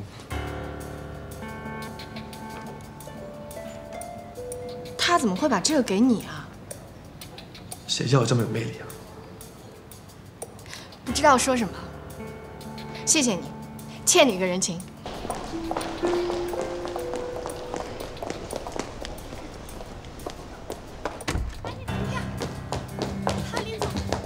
我知道我应该敲门，但是我真的等不及了。我找到那个人了。马上交给李卓然。您不想听一听是谁？不用了，我心里有数。你现在拿到李卓然那儿去，乖孩子就有糖吃了。哎，刚才我可没见过你啊。嗯？我是谁？我在哪儿？刚刚有人说话吗？另外那个人是谁 ？Lucy Lee。这个女人真的很狡猾。董事长，我希望您可以把这个真相告诉大家。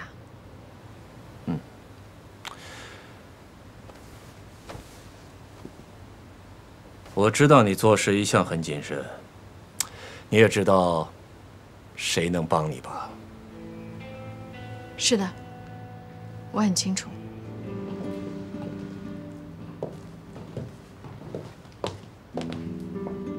我是不是该跟你说个恭喜？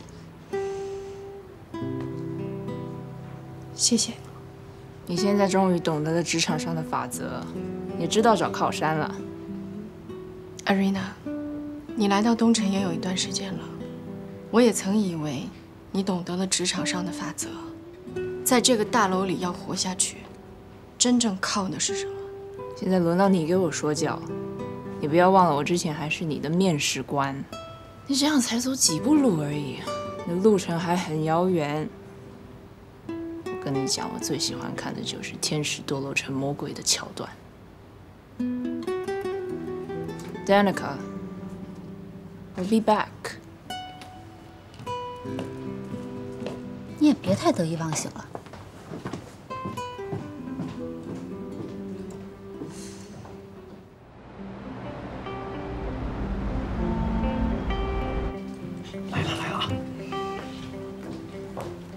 欢迎我们的新任总监！发型肉化。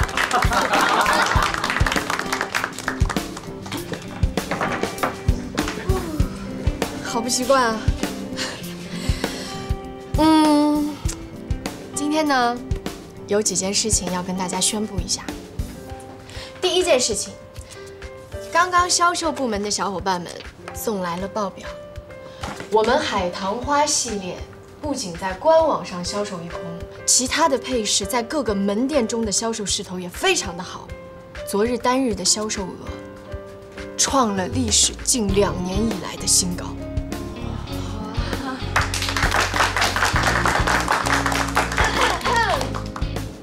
还有一件事情，咱们部门呢有一位同事，他从入职开始就有着非常优秀的工作业绩，还有诚诚恳恳的工作态度，所以经由人力部门的批准，晋升他从设计师助理到首席设计师，他就是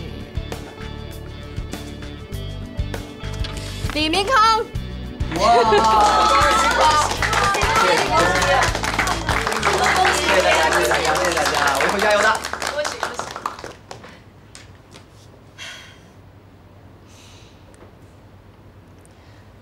各位设计部的小伙伴们，虽然说我现在做了咱们部门的总监，但是并不意味着说我的设计就会比大家高明许多。我始终相信，无论从哪个方面，在这个屋子里，一定有人比我技艺更加高超。我始终坚信，把不懂的事情交给懂的人去做，把一知半解的事情交给更加专业的人去做，把做的一般的事情交给做得更加好的人去做，才可以把一件事情做得更好。所以，我真的由衷的希望你们在座的每一个人都可以成为比我更加专业的设计师，都可以成为最优秀的设计师。我等着为你们庆功。这个就是我今天想跟大家说的话。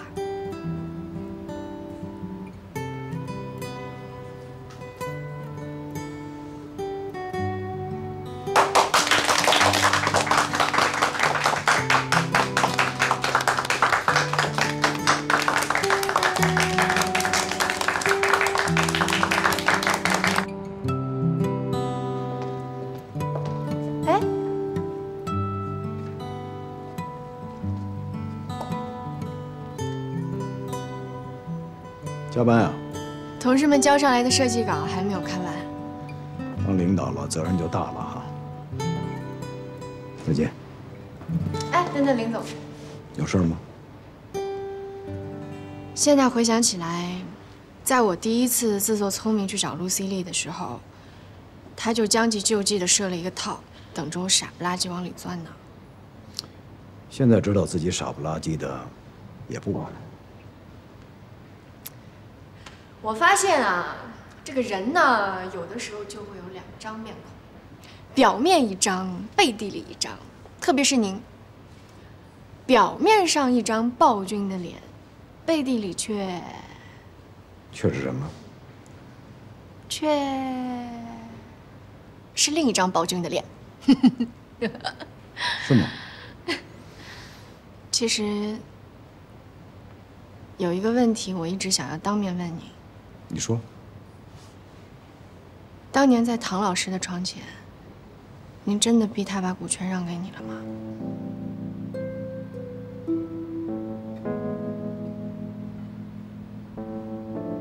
你怎么想要问这个问题啊？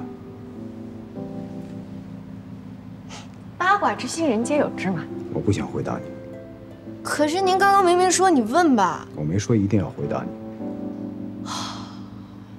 狡诈的暴君。也许早晚有一天，你会知道的。加完班早点回家吧。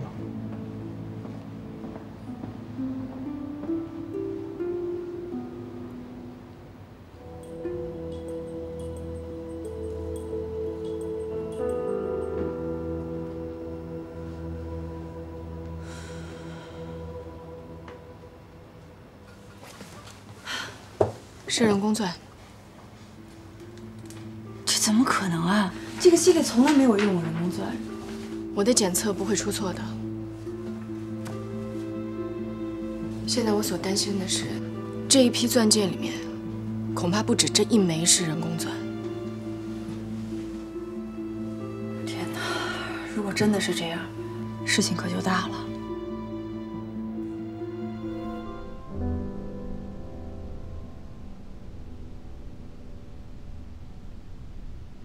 小青，你的这份设计，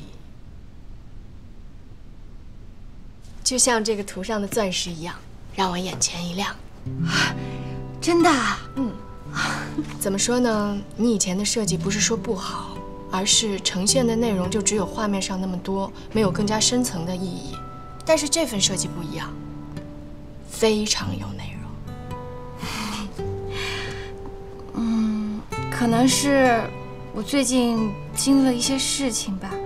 其实我从小到大都没经历过什么事情，在公司这段时间，真的是我经历过最多事情的一段时间了。所以说，有经历对于设计师来说是好事。看山看水，才能看到自己。心妍啊，我前段时间呢，脑子坏掉了，说了一些伤害你的话，你可千万不要怪我啊！我当然不会怪你。我还记得我入职的第一天，你是第一个对我展现友好的人。还有那个夜晚，你对我说的话，我也都深深的记得。我说什么啦？你跟我说要 fighting， 要充电，要再战。你还说这个城市一定会对我们越来越友好。这些话我都深深的记得。也许你不知道，在很多个我觉得就快要扛不过去的夜晚，我都是想着你的这些话，咬着牙坚持下来的。心妍啊，其实你说的那些话，我也都记得。你说要坚信有一天，我们能脱离租房大军。咱们窗户外面那些闪闪发光的小窗户啊，总有一扇是我们未来的家。时间是会变，我们也许会变得成熟，但是有些东西是永远都不会变的。你的这个设计啊，要尽快的去制作室让他们打样了，因为我已经上报，让你的这个设计变成下一系列的作品之一。真的啊？我的设计终于要变成新品上市了。对呀，小金，加油。谢谢你啊，心妍。那我就先去忙，我先走了。好。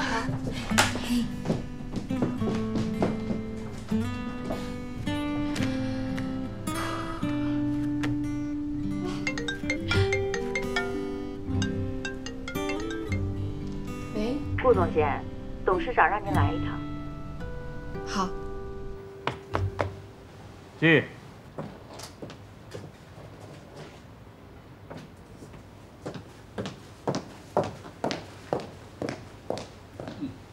董事长，您找我？哎，走吧。来看看，采购部刚刚采购回一批 G 类75分钻石，成色很好。你们能不能结合这种钻石，以它为基础进行设计呢？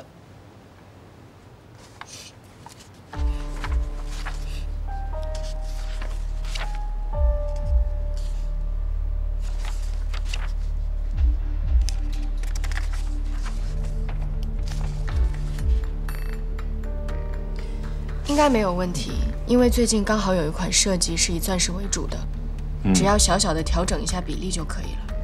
不愧是我提拔的设计总监，但是这一批钻石的量比较大，我希望设计部设计出一系列的产品推出上市。一整个系列都以钻石为主？具体方案你们自己确定。好，我知道了。 一整季都用一类的钻石吗？董事长就是这么要求的。据说这一批次的采购量很大。我说句实话，星妍，我进公司这么久，从来没遇到这样的情况。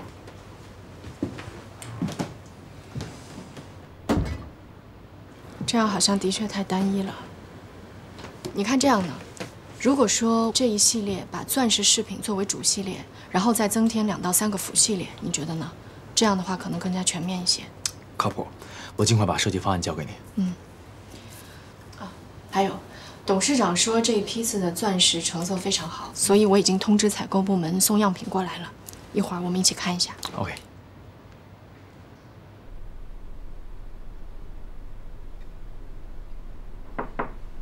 进来。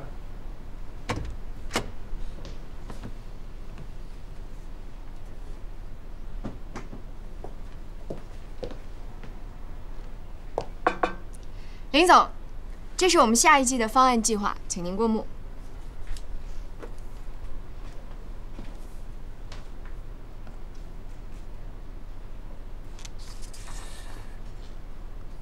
怎么用了这么多 G 类75分的钻？因为我们下一季的主系列采用的都是这类型的钻石。其他类型的钻石怎么不用啊？因为设计需要。是设计需要啊，还是董事长需要？ 董事长说，采购部最近采购了一批成色很好的 G 类75分钻石，所以我们的设计方案就根据库存钻石做了一点点的小调整。我再问你一遍，你明确的回答我：是设计需要，还是董事长需要？设计需要。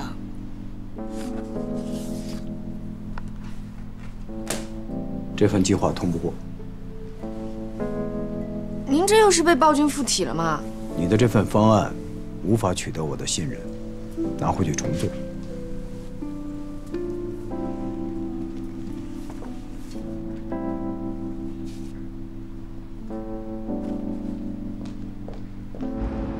他就这么把你的方案否了？对，就是这么简单干脆，甚至没有给任何理由。有的时候我觉得他身体里面好像住了2个灵魂。 2个灵魂，一个是天使，一个是魔鬼，交替出现，让人无所适从。有的时候吧，我觉得他性格里好像是有2面，一面是阳光的，能把人融化；一面吧又特别冰冷，能把人冻起来。但我觉得他魔鬼的那面，也许是迫不得已啊，为了我们好呗。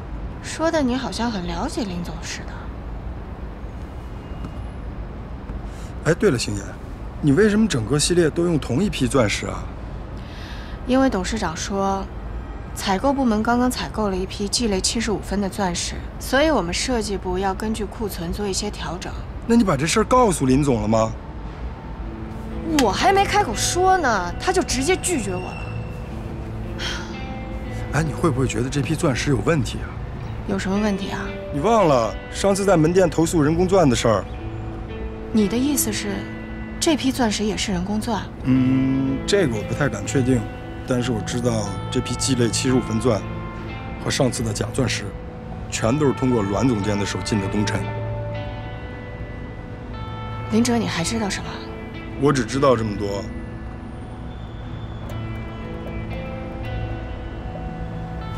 不会不会，刚刚采购部门送来样品，我验过了，成色确实很好。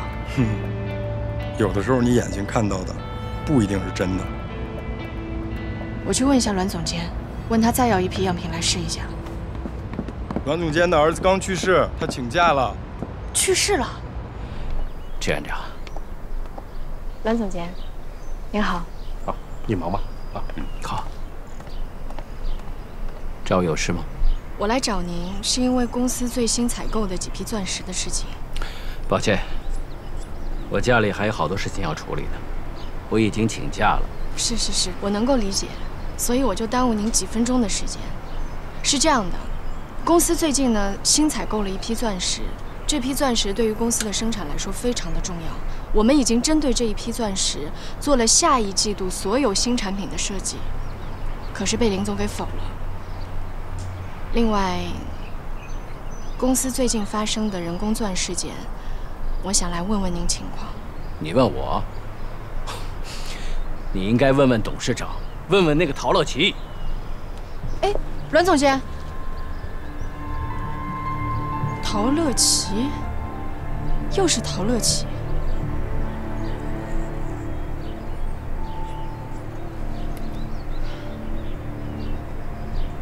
喂，你现在在哪里？我需要见你一面。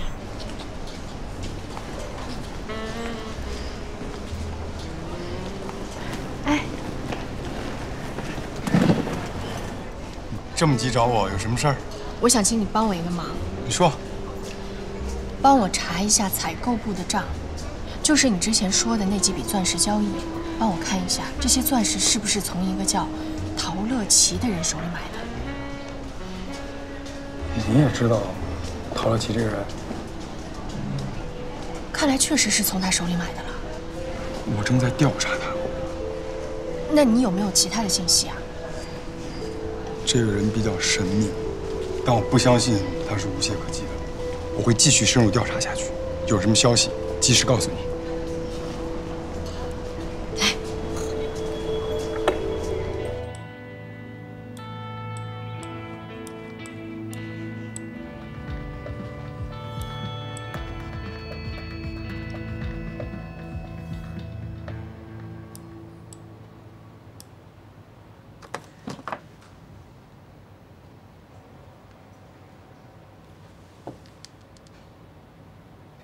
喂，有时间见面吗？谢谢。喜欢上这里了？这是我最喜欢的一家烧烤店，也是我吃过的唯一的一家。那你就不用吃别家了。当年我跟林毅为了赶一批货，连续1个月加班到凌晨，每天晚饭都在这里吃。什么事？你不怕我跟你要设计稿吗？丛总监。您脑子里除了设计稿还有什么其他的东西吗？我有事情想要问你。什么事？你认不认识陶乐琪？我知道，但是不认识。他就是唐老师案子的关键证人，但后来他却失踪了。怎么了？你能不能再说的详细一点？我知道的也就这么多。当年唐老师要买钻石矿，这个人是中间人。本来要买商业用矿，但不知道为什么后来变成工业矿。唐老师为了买矿募集了资金，结果被告上法庭了。唐婉容的案子一直都存在疑点，是不是找到这个人就有机会翻案？哎，星妍，你说我脑子里只有设计稿，你脑子里都是什么啊？我知道唐老师是你的女神，但你是不是走火入魔啦？就算你找到这个人，其他证件也早就无从查证了，还翻案，哪那么容易啊？你以为林毅不想给他翻案吗？他头上还扣着锅呢。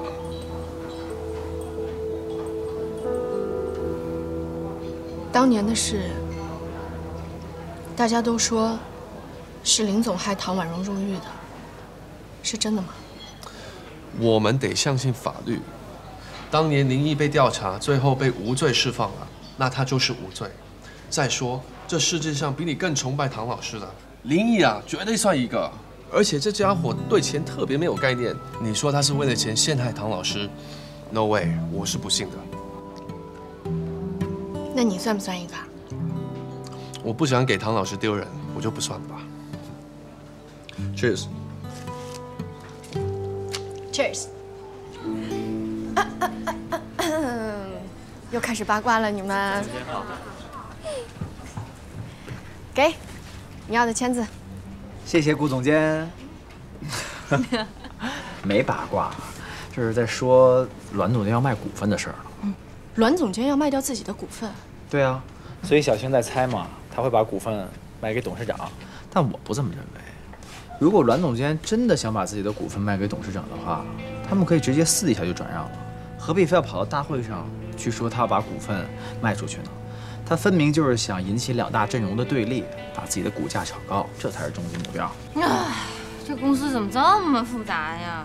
他好好的，为什么要卖他的股份啊？栾总监的儿子得癌症去世了，他发心想建立一支癌症儿童基金。到了这个年纪，经历这种事儿，活明白了，想开了，我觉得也没什么错啊。哎，李明康，你是不是知道的有点太多啦？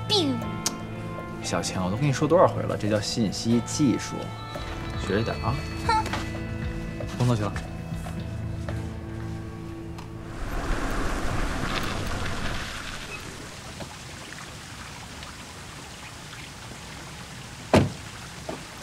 栾总监，顾心妍，又是你啊！我这次不是为了钻石的事情来找您的。我听说您要建立一支基金，我觉得这个想法很好。我有一些小小的建议，不知道您愿不愿意跟我聊一下？啊，走，屋里说。随便坐啊。哎呀，不好意思，家里比较乱。我太太这2天回娘家了。我听说您要出售东城的股份。是啊。如果我帮您成功的把这支基金建立起来，我有一个小小的要求。我希望您可以保留您的股份，不要卖给林总，也不要卖给董事长，至少持股3年以上。你这个要求很特别，我很费解啊。公司里的人，要么就是站在董事长一边，要么就是支持林总。你这是……东城现在好不容易有了一点起色，我不希望因为您的股权转移，让公司发生任何的动荡还有混乱。真是一个心系公司大事的好员工啊！这对你自己有什么好处呢？每个人都会有一些不被人理解的小怪癖吧，您就当做这是我的一个怪癖。哎，你懂基金运作吗？在加拿大读书的时候，曾经为了帮助格陵兰海豹，在学校发起过一支基金，规模很小，但是这些并不重要，重要的是，您懂得基金的运作，而我可以想办法筹集到更多的钱。这不正是基金所需要的吗？好，我答应你这个古怪的要求。如果你能够筹集到资金，我替医院里那些孩子们谢谢你。您客气了。啊，另外，我想要跟您打听一件事。你说。采购部最近几笔钻石交易的合作方，是不是一个叫陶乐琪的人？您跟他熟识吗？这个人啊，是董事长介绍的供应商，我见过几次面。知道了。行了，那就不多做打扰了。关于基金的事情，我们近期再详细的沟通。好，谢谢。告辞了。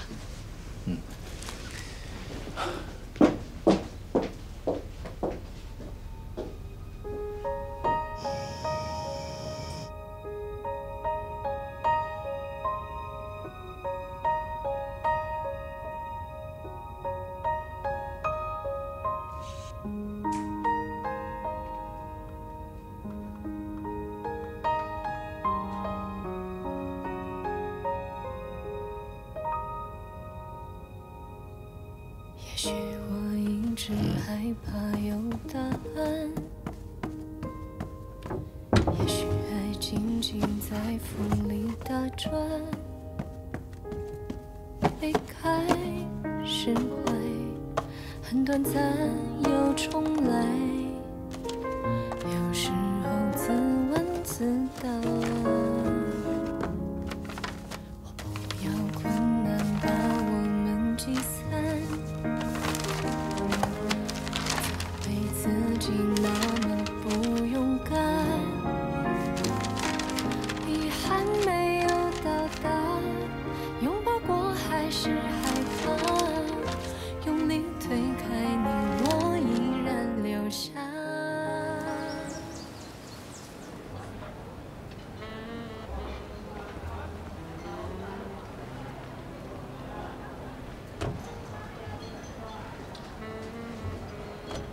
星妍，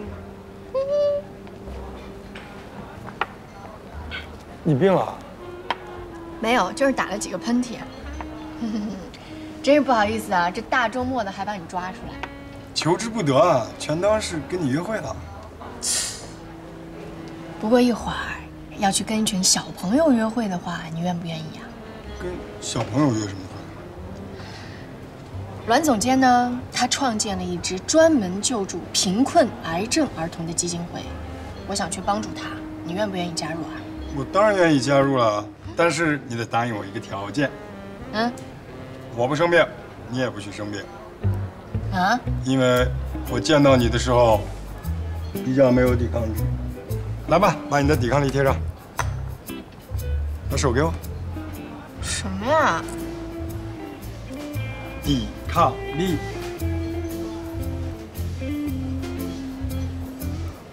神经病啊你！我好幸福啊！小朋友们，你们一定都画过画，对吗？老师，我画过画，可是我画的不好。哎呀，怎么会画的不好呢？其实不管是画的好还是画的不好，这只是大家的看法不一样。我们最重要的是画出自己心目中真正想要画的那个东西，对吗？对。所以呢，我们接下来就把自己心目中最想画的画面给画出来，好不好？好。那我们就开始画画吧。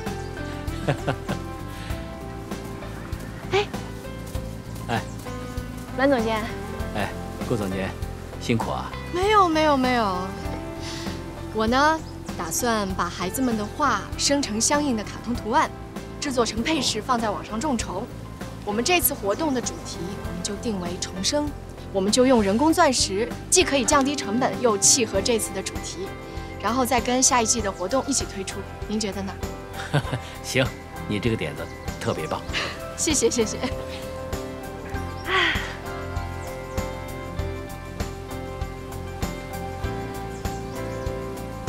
那我们去看看孩子的画吧。好。好棒啊！真好。哎呦，你这画的什么？哇，漂亮。怎么样？好看。看画的好不好？哇！你们看看这些。这是一些患了癌症儿童的画作。你说的孩子是跟阮总监儿子在一个医院的吗？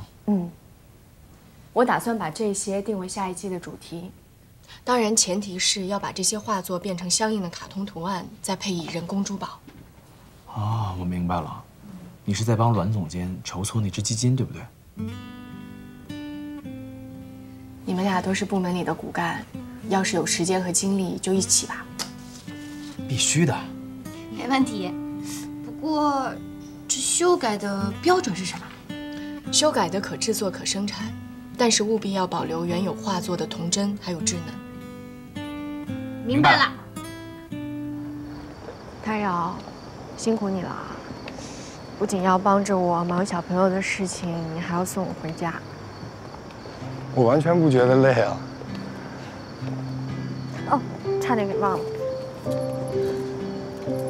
这个 U 盘里面有那些小朋友画作的3D 图，还有原文件，还有每一个作品背后的故事。交给你。这方面你是能人，网站的建设就交给你了。我办事儿，你放心。那我们就初步定7天时间，看看一共可以众筹到多少钱。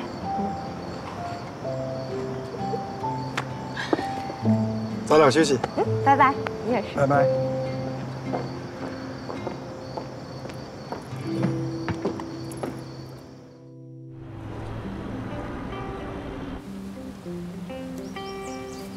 孩子们，孩子们，你们看看谁来了？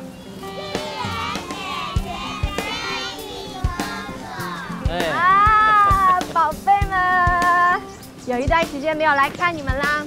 今天呢，心妍姐姐带了一些惊喜给你们。至于这个惊喜是什么呢？这些呢是你们的画作，孩子们过来认领一下吧。来来来，宝宝，过来。这是我的大肥鹅，这是天鹅，这是我的小兔子。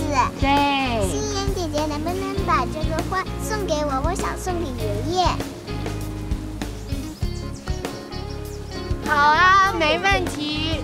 不过呢，这些设计图现在还有一些用处，等我们用完了之后，我们就送给你们，好不好？好，那你们先好好看。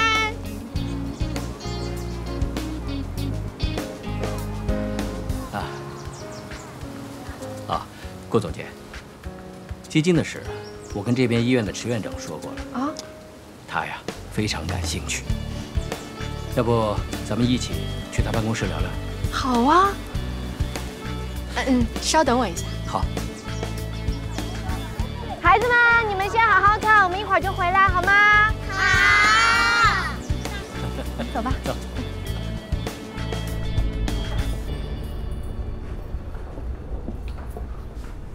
池院长，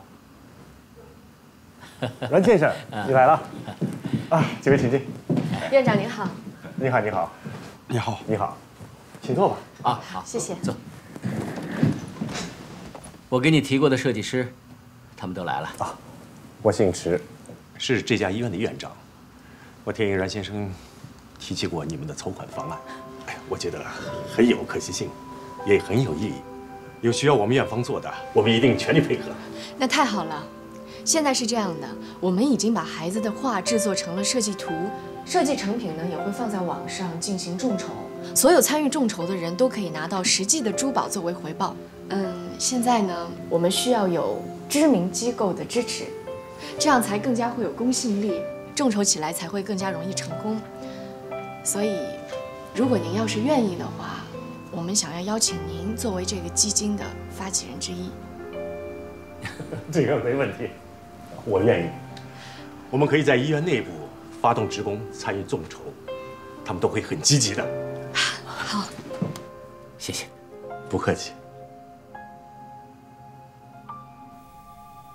你申请这么多人工钻石做什么？我们这一系列的活动呢，主打公益，一方面可以帮阮总监帮他把基金给建立起来，另一方面也有助于提高东城的优秀企业形象。这次活动采取的材料都是人工钻石，目的就是控制成本。帮栾树峰筹建基金，你们设计部的工作量不饱和吗？啊，还有，我建议的围绕采购部那边库存钻石的活动推进的怎么样了？你这次的活动用那批钻石不就行了吗？为什么要额外再申请人工钻石呢？那批库存钻呢都是G类75分的，所以说成本比较高。如果说我们用那批钻石，很可能就收不回成本。另外，董事长，我听说栾总监为了建立这支基金，都已经动了转让股权的念头。如果说他的股权落在您的手里还好，如果落在别人的手里，所以啊，我们做这次活动呢，可以帮栾总监解了燃眉之急，而且也可以让他放弃转让股权的念头。行，那就按你的方案实施。谢谢董事长。另外，董事长，因为我们这次活动需要的人工钻石比较多，所以您能不能介绍我几家钻石供应商？做慈善是好事，我帮你安排。谢谢董事长。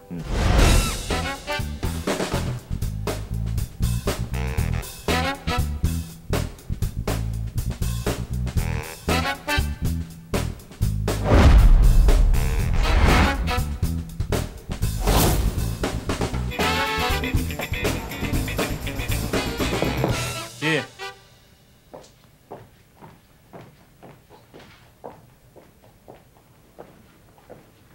董事长，你要的人工钻石，采购部的小齐给你找过来了。顾总监，这是你要的原材料。谢谢。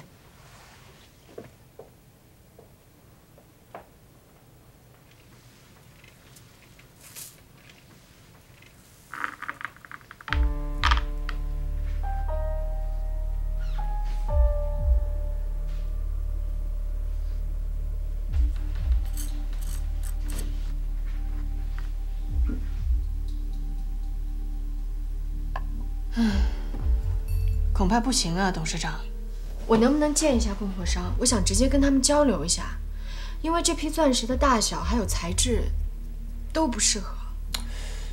不适合啊？这样吧，你把你需要的人工钻列一个详细的单子给我，我直接帮你给到供货商。好，我去整理。这个茶的味道怎么样？好好喝。多喝点啊。陈院长，哎，我们给你带来一个好消息。什么好消息？哎 Jackie， 介绍一下众筹的情况。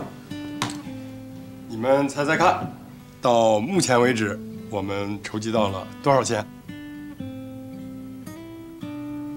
有200万吗？367万9405元。哇，这是令人幸福的好消息啊！的确如此。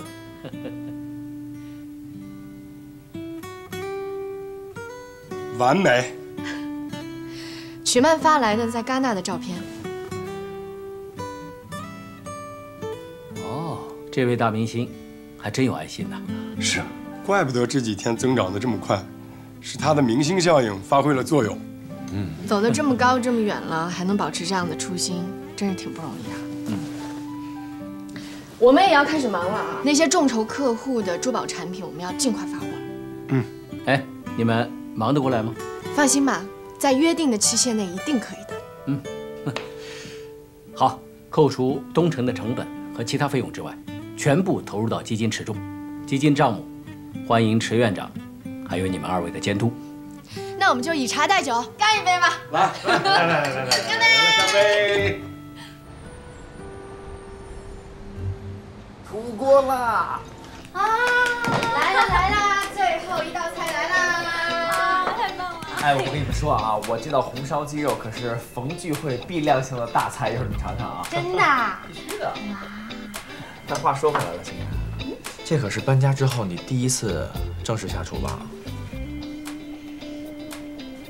还真是，这可以算是我回国以后第一次下厨了吧？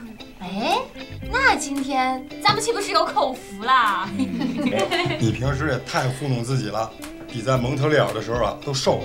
我这是消肿了，好不好？我是弹簧体质，很容易的。那个 Jackie 啊，这个你怎么不说我这2个月都瘦了7、8斤呢？那不关心我？小青，你们2个都得补。这还差不多。哎，看到没？我这叫做呀，会哭的孩子有糖吃啊！行了，会哭的孩子，来，我们干杯吧！哎，我说啊，我觉得啊，今天这么好的日子，顾总监得讲2句啊。你别这么官僚，行不行？我们这是在家，又不是在公司。哎，不行，我们大家都采访你。来。好了。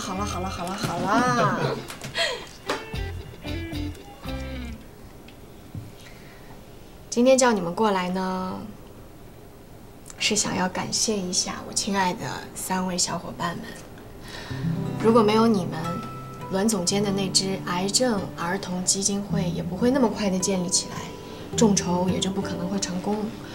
石院长说了，就咱们这个举措呀，在他们的历史上都是可歌可颂的，所以咱们呀，干了一件特别了不起的事儿。虽然说我们的能力有限吧，可是也都是发挥出来了。即使说我们只能帮到有限的孩子，但也算是有意义。来，为了这个意义，干一杯，好不好？干杯！干杯！干杯！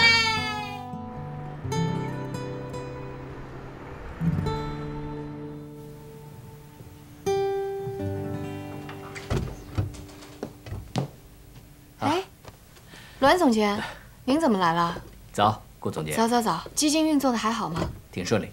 您先坐。啊，顾总监。嗯。今天我来找你啊，是有一件事想当面和你解释一下。好啊，您说。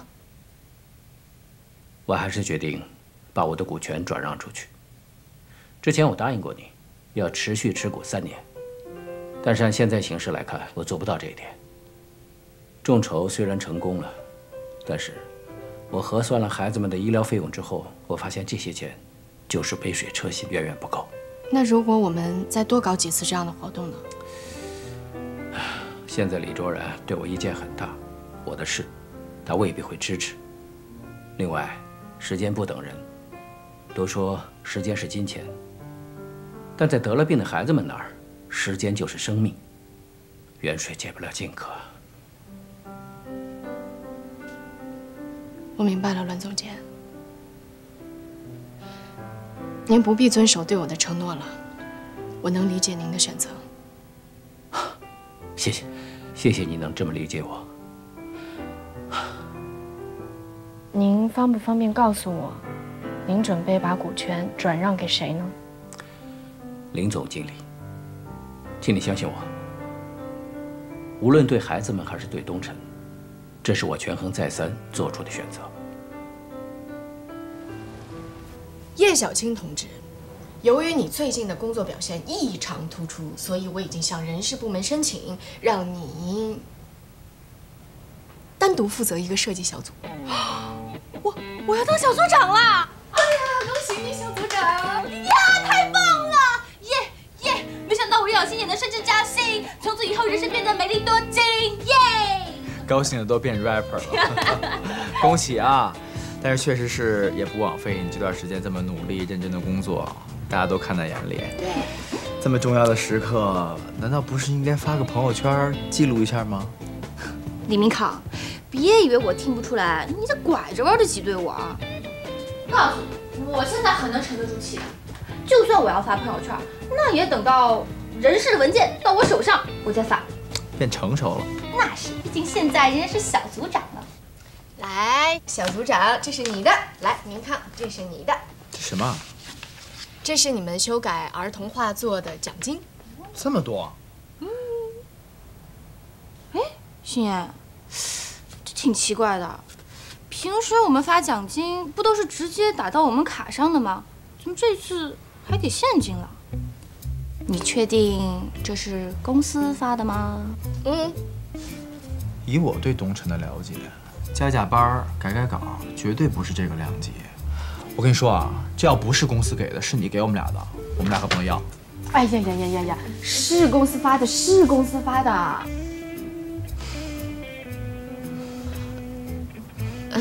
是这样的啊，我本来就是要跟公司去申请你们的奖金，但是咱们公司你们也是知道的，流程那么多，这真的打到你们卡上也不知道要哪天了。所以这钱你们就先拿着，等到时候奖金到账了呢，你们请我吃饭，行吗？这倒是个不错的主意哈。靠谱，我们欠你1顿饭，2顿，3顿，成交。那我就不客气啦。谢啦。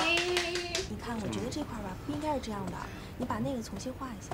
心妍，听说了吗？怎么了？董事会要更名改姓了。啊？董事会为什么要更名改姓啊？什么？什么情况？什么情况？我错了。我刚刚得到的消息说，董事会可能要从姓李改成姓林了。啊？什么意思呀？好吧，接下来进入科普时间。咱们公司董事会每3年一换届，这大家都知道吧？之前呢，我们的李董事因为盟友多、股份多，所以可以轻松连任。但是最近的3年，咱们的林总有大动作，所以现在的格局可就不太一样了。怎么不一样啊？你想一想，林总一步一步取得了张董事的支持，又刚刚获得了栾董事5%的股份，这个格局。而且我听说，就在刚刚的董事会上，林总已经率先发起了攻击。我觉得林总距离董事长的位置只有1步之遥。然后呢？然后就被张总给压下来了。李明康，这么机密的事情，你究竟是怎么知道的？天下没有不透风的墙，但是既然你们都知道了这件事儿，其实我倒是挺关心，如果我们公司真的换了董事长，要我说，我肯定是选林总嘛，对不对，各位迷妹们？也是加分嘛。肤浅。芳芳，你呢？我啊，我得看看形势的发展，我才能做决定。芳芳啊，你还是别看形势了，你就看看我啊，血淋淋的教训。哎，对了，李明康，别光说我们啊，那要换成你，你怎么选？我一定支持林总。你们想啊，林总虽然平常一副扑克脸的样子，可是他带着以望，确实赚了很多钱。但是咱们这位李董事长虽然平常和善亲民，可是在他的任期里可是没有什么建树的。你说你选谁？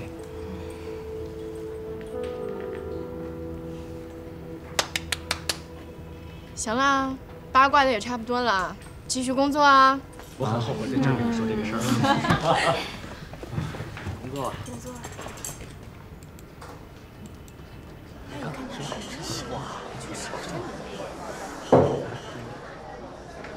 哎呀，我不行了，喝不下了。顾星言，你酒量也太好了吧？你到底能喝多少啊？一打，一直喝。服，顾星言，我服了你，我不行了，我不行了。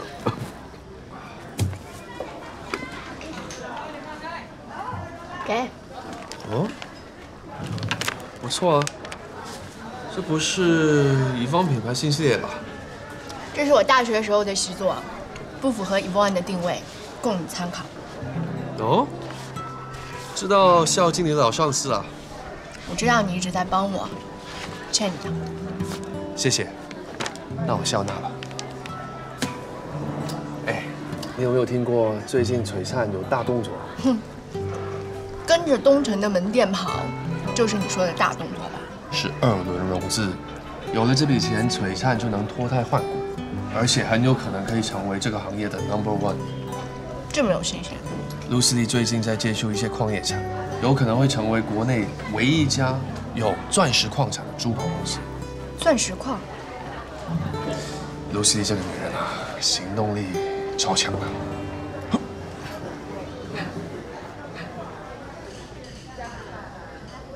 谢谢。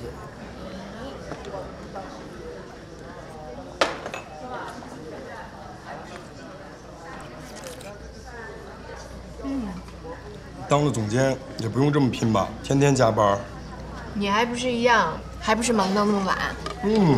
不一样，你是主动加班，我是被动。最近给自己加了点工作量，是为你保驾护航啊。那我谢谢你。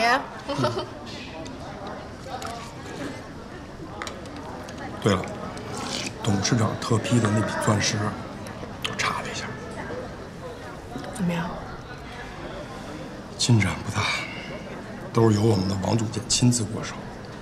我又找了几个别的途径，都查不到。那看来，李卓然跟那个叫陶乐琪的供货商关系是不一般了。你知道为什么你那个季季钻的活动申请，林总一直压着吗？难道他也知道这批钻石有问题啊？对，光定金部分就有100多万被李卓然做了手脚。怎么会这样啊？东辰主要的钻石来源是由戴尔普斯采购的，这部分账我查了，没有问题。但另一部分是由李卓然推荐的供货商采购的，这部分问题很大。看来林总拒绝这次提案，还真的不是因为针对我。林总就是不想让这些见不得人的账进行的有恃无恐。那如果想要知道更多内幕消息，陶乐琪就是这个关键人了。对，要从这个人作为切入点，我会继续查的。辛苦你啦！来，你多吃点，我吃不下这么多。来，谢谢打赏。怎样才能见到陶乐琪呢？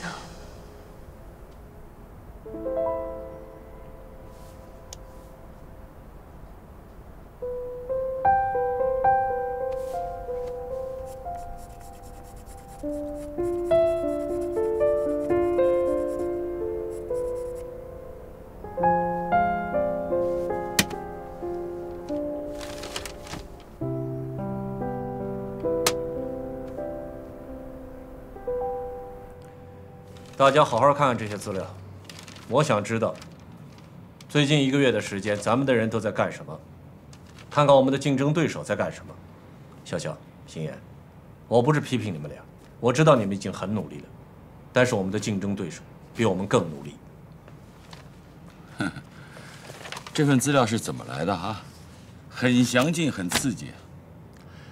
卢西丽能偷偷摸摸搞到我们的活动方案，就不许我们弄到他们的数据吗？我们也不是吃素的。仅30天的时间，璀璨的门店从78家扩展到130家，这个速度太疯狂了。后续的铺货和营销会产生一系列的问题。东城门店1公里以内必有璀璨，已经不是一句玩笑话，已经成真了。形势严峻，我们安逸的太久了。董事长，据我所知，璀璨之所以能够快速扩张，是因为它背后有强大的资金支持，而我们公司目前的财务状况，并不具备这样的条件。这个应该不成问题啊。璀璨可以融资，为什么我们不可以？董事长说的没错，不论从公司的规模和实力来看，我们东城呢都要比璀璨更具有投资的前景。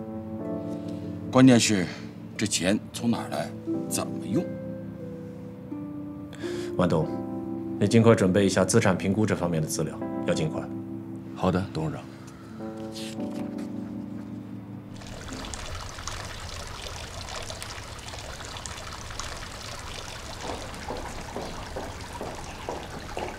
老师，顾小姐找你。哎，顾总监，你怎么来了？我来看看您啊，顺便给您带了一些茶叶，今年新制的黄山毛峰。你知道我是安徽徽州人。想要邀请您出山，我当然得事先做一些功课啦。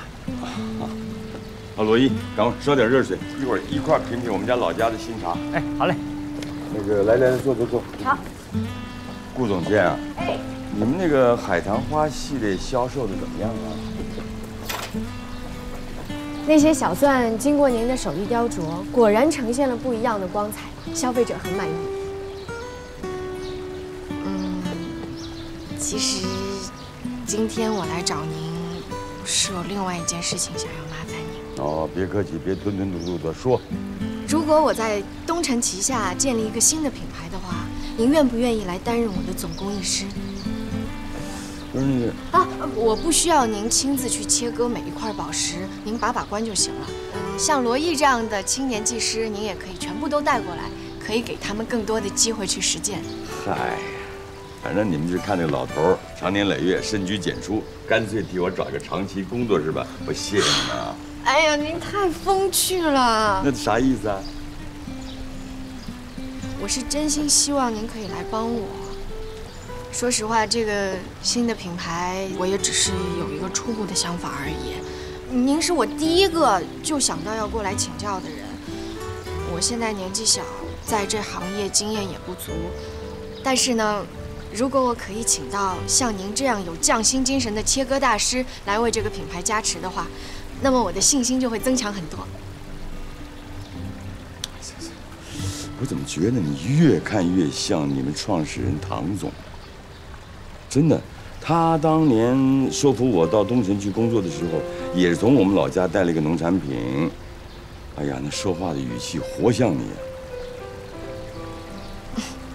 那就说明我跟我们的创始人一样，信任您。好，就冲着你们对我的信任，啊，如果新品牌里面需要我的手艺的话，我愿意锦上添花。真的啊，太好了，谢谢。你先别急着谢我，你好好干，你不要学那个李卓然，哎，临老了还砸了我自个儿的口碑。您放心吧。如果说这个新品牌的工作室真的可以建立起来，那就是我迄今为止最重要的一个职业里程。我一定会谨慎，我一定会加油把它做到最好。老师，水烧开了，茶盘也摆好了。哎，好，那个顾总监，我们来一块品一品新茶。好。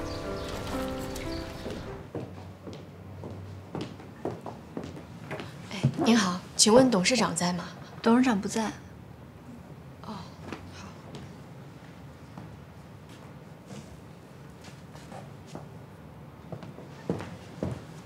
哎，邢岩。哎，董事长。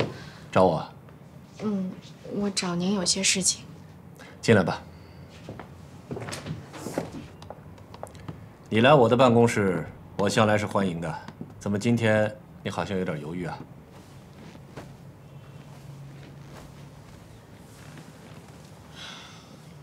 我是有点犹豫，因为我听到了一点风言风语。什么风言风语？大家都在传您任期将满的事，都在推测谁是下一任的董事长。让他们传吧。林毅在你们心里面威望很高吧？啊，没有，只不过是大家认为 Evon 是最盈利的项目，仅此而已。另外，您之前让我做的关于G类75分钻石的那个项目，我申请了好几次，但是在林总那里都没有通过。还有我们最近几个项目申请的原石也都在采购部那里受到了拖延，所以我想，大概都跟您任期将满有关。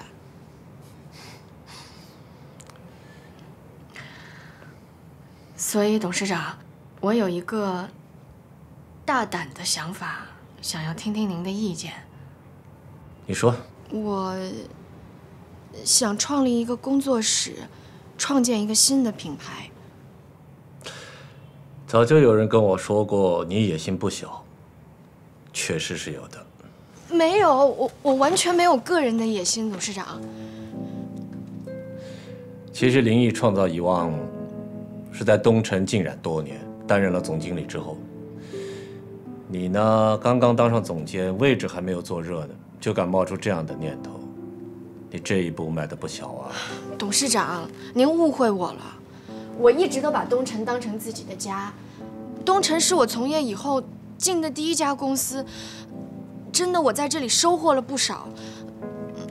我觉得东城可以给我带来归属感，我真的愿意把我个人的愿景还有公司的前景绑在一起。我想要和东城一起成长。当然了，在这个成长的过程当中，我也受到了一点挫折，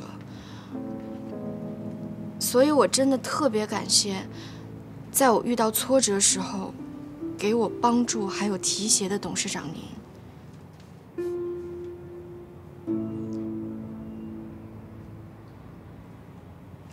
其实，我想要建立这个新的品牌，真正的原因是想要和 Evon 打擂。跟Evon打擂？你用什么跟林毅这个老江湖打擂？老江湖有老江湖的经验，我也有我的优势，我的想法新颖。而且现在正值董事会换届选举之际，如果说您可以拿出一个新的政策，对您的续任真的会很有帮助。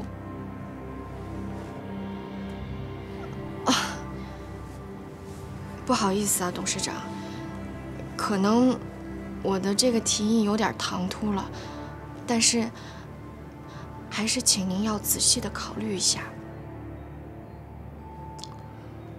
好，你这个提议，我要仔细考虑考虑。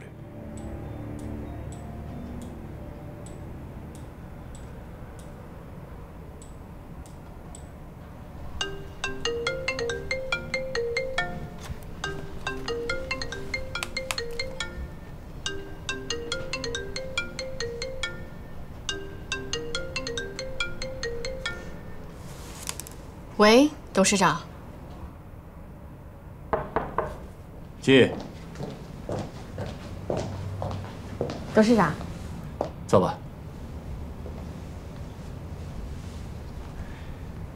你之前的提议，我认真的考虑过，以你的能力，确实完全可以创立一个新的品牌。我同意给你这个机会。谢谢董事长。但是新的工作室，我只能给你设计自由，财务和销售还是要统一到公司这边的。好，我明白。这个消息要暂时保密，直到它该发布的时候。OK。OK。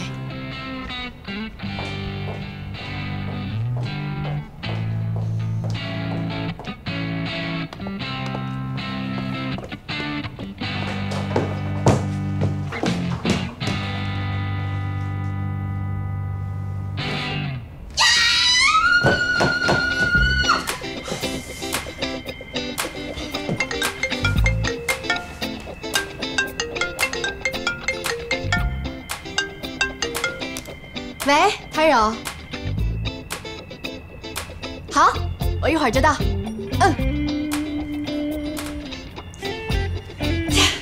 你之前让我查的事儿，终于有眉目了。关于陶乐琪。对，这是我目前掌握的资料。今天真是个值得纪念的日子，好事成双。还有什么好事儿？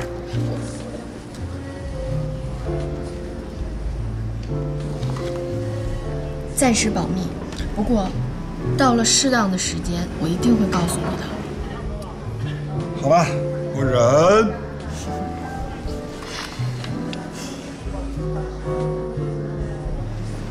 哎，对了，我发现东城和陶乐琪最后一笔交易款打到了一个叫地美矿业的公司。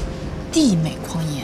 对，陶乐琪肯定和这家公司有关，要么是实际控制人，要么是高管。而且我还查到，这家公司在上海有一家分公司，我一会儿把地址发给你。哇塞，林哲，你的效率真的是……但是你查这些的话，你们王总监会不会有所察觉啊？嗨，我呢，也就是在你这儿效率高，我在我们部门就是一个不求上进的小海龟，向来按部就班，只求比那些大哥大姐们慢，所以你就放心吧，王总监不会觉察到的。哎，你现在拿到这些资料，下一步准备怎么办？我打算要探一探这个陶乐琪的底。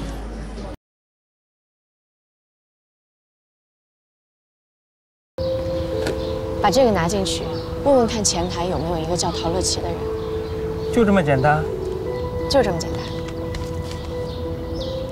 这里不会装了什么违禁品吧？空的，放心吧。那好吧。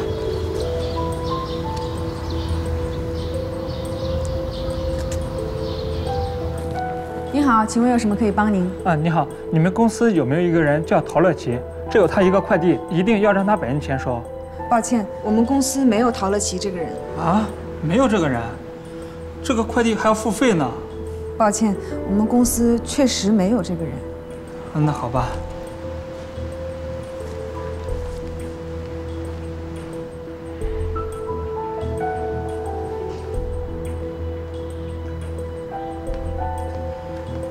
你们公司确实没有陶乐琪这个人吗？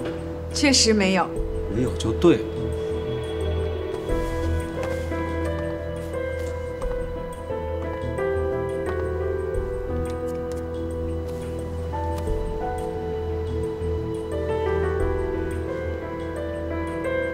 哎，你说的没错啊，确实有问题。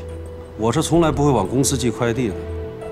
刚才居然有个快递员拿着快递来公司找我，说还让我亲自牵手，这不扯淡吗？放心吧，上上下下都已经安排过，我就是空气。我在地美矿业就是个闲云野鹤，熟人的生意已经够我做的了，没必要在公司干个实职什么的。好，回头见。他们公司的前台说了，公司里面根本就没有这个人。哦，好吧，谢谢你帮我扔了。扔了？啊，扔了，谢谢。那好吧。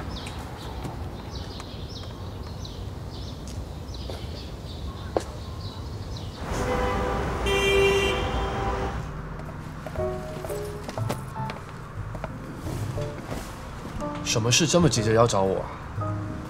你知道地美国际矿业公司吗？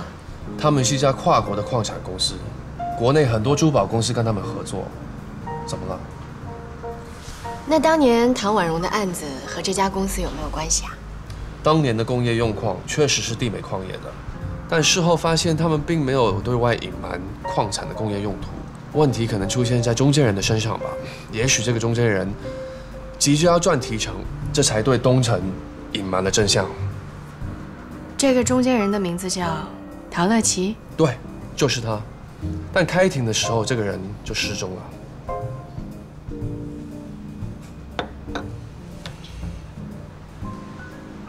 李卓然一直跟陶乐琪还有地美矿业公司有合作。李卓然入主东城之前，好像也做过宝石生意。他跟地美矿业有联系，不奇怪啊。李卓然认识地美矿业，唐婉容因为地美矿业入狱。李卓然入主东城之后，还继续跟地美矿业合作，你不觉得这一切都太巧合了吗？唐老师出事之前，李卓然有跟他表达过想要进入东城董事会的愿望，但被唐老师拒绝了。哎，心妍，你为什么这么纠结过去的事情啊？这么多年过去了，如果能帮唐老师翻案，林毅早就做了。你呀，这就是看三国掉眼泪，替古人担忧。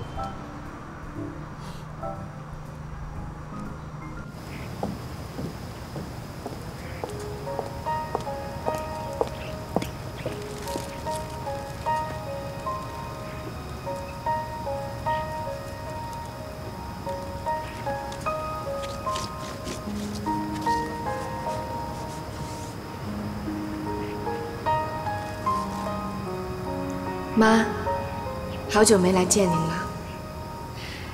这次来是有一个好消息要告诉您，您的案子终于有眉目了，找到了线索。虽然我还没能见到陶乐琪，但是我相信，等到我的工作室建立起来，我一定有机会接触到这个人。另外，最近这段日子，我对林毅这个人又有了新的认识。我觉得他总是在我快要彻底对他绝望的时候，又给了我希望和惊喜。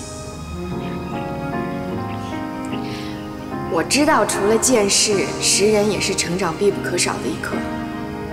我会继续努力下去的。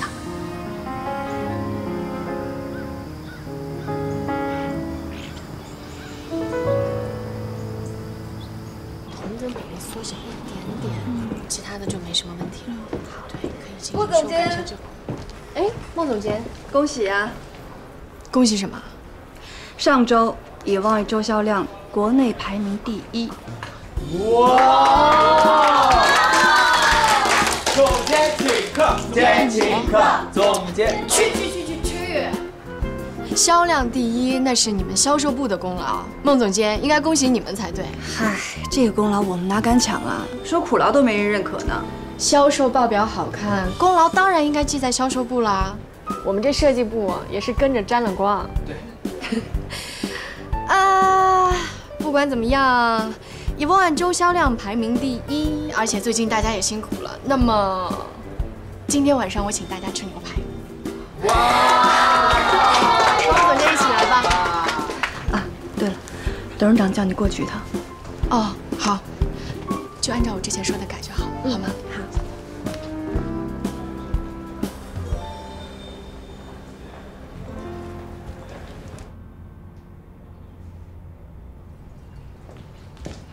董事长，您开始养鱼了？养鱼可以陶冶情操，也可以转运。养鱼呢，也是有一定道理的。小鱼注定要被大鱼吞噬，所以呢，想要存活，要么自己变得强大，要么找到依靠。啊，对了，工作室的筹建手续我已经交代下去了，很快你就可以投入工作了。我只希望你不要辜负我对你的信任。我明白。啊，还有，明天我会和林总和盛世投资的胡总打高尔夫球，你也一起去吧。董事长要给你开设工作室，你知道吗？哎，你怎么也像李明康一样，消息这么灵通啊？听部门同事说的，这是你的主意吗？是我跟董事长提出，我想要在东城建立一个新的品牌的。这就是我这2天一直跟你保密的开心的事情。星妍，你为什么要这么做啊？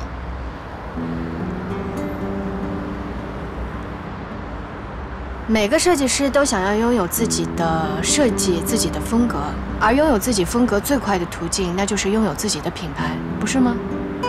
李卓然跟供货商做的那些见不得人的勾当，你知道的，而且可能还有更多。你为什么不能跟他保持距离呢？工作室是东城的，新品牌也是东城的，不是李卓然他自己的。你放心。我是怕你招了这个老江湖的道，想抽身就难了。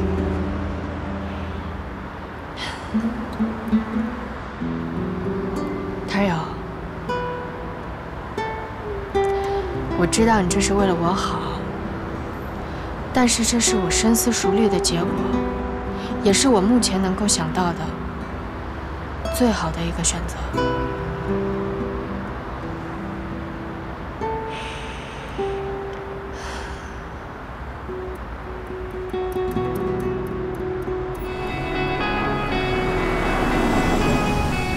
小顾，林总好，董事长早。哎呀，我请你们来的，结果你们都到了，不好意思啊，不好意思。胡总，哎，走，恭候多时，恭候多时。快走吧，快走吧。有请，有请。走。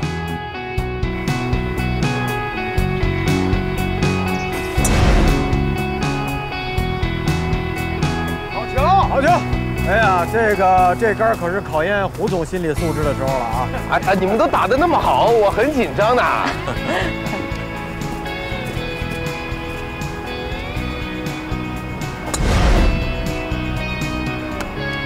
哎呀，这比起做生意来呀，高尔夫球还是难多了。胡总啊，您在投资界叱咤风云，远胜在球场翻云覆雨啊！是。不过你这句话倒是提醒了我。其实呢，今天约大家来呢，并不是希望在球场上拼个你死我活的。我在想，咱们能不能联手在生意场上搞点事情？愿闻其详。简单的说吧，我的那些合作伙伴们呢，都转到文化呀、影视行业去了。我呢，不羡慕，我也不嫉妒。我最近只对珠宝行业感兴趣。第一轮的规模嘛，15个亿左右吧。从我做的功课，还有团队给我提供的资料来看呢，目前国内只有2家珠宝公司值得投资的。所以开诚布公的讲吧，我希望选择一家公司来合作。胡总，您这何止是开诚布公，您这直接就是把绣球挂在城楼上了。您是想让我们2家抛绣球招亲，吃王争霸呢吧？反正就这么多钱嘛，你们明着争，总比暗地里较劲要好吧？我跟东城啊，早过了暗地里较劲的阶段了。没错啊，我们现在不暗中较劲了，基本上一见面就直接动手。是啊，我们已经开始动手了。最近我们璀璨的一系列动作，你们都已经有所耳闻了吧？胡总，如果能够得到您的驻足加持，对我们璀璨，那可是如虎添翼啊！哎呀，我们东辰早已经就在国内市场占到第1位了。我们下一步的目标不仅仅是国内市场，我们更看重的是国际市场。这个我知道，林总以万品牌的灵犀已经在香港拿了国际大奖了。对，这就是我们灵犀的设计师顾星妍。哦，顾小姐这么低调的，就在我们身边一站，不声不响的。要不是林总介绍，我还真不知道身边就站了一位获国际大奖的设计师呢。其实我就是平台好，特别感谢公司可以给我这样的一个机会。不过说到这儿，也特别感谢林总，谢谢您把我的作品拿到香港去参赛。林总还是高瞻远瞩啊。我们继续吧。走吧。顾小姐，有日子没见了，你已经是设计部总监了，真是平步青云啊！哪里都不平，也一点都不轻松，是一点点努力来的。啊，对了，李总，一直想要当面跟您道谢，谢谢您的助攻。顾总监，我想我们之间有些误会，都怪2月那个假洋鬼子。之前他在东城待的不舒心，就向我们璀璨抛出了橄榄枝。那次活动的内容明明是他主动泄露给我的，偏说是我找他要的，还嫁祸给你。其实我们都是受害者。Arena 竟然能够把李总都拐带进去，看来真是不简单啊！是我低估他了啊！胡总他在叫我们呢，我们快过去吧。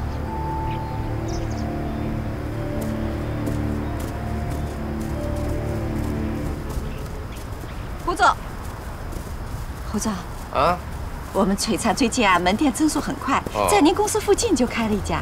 哦，这么巧啊！是啊。那有空我看看去。哎，什么时候你想去，跟我打个招呼，我陪你一起。好啊。哎，罗西啊，门店扩张速度快，这事没什么技术含量吧？只要资金足，门店想开多少就有多少嘛。啊，这只是我们增速的一部分。最近，我们也新增了设计部门。哦，你们刚增设计部啊？我知道，那设计师是叫丛飞吧？从我们东城过去的。哎，设计师，这球你来打。我来吧，去吧。谢谢。肩膀放松，不要紧张。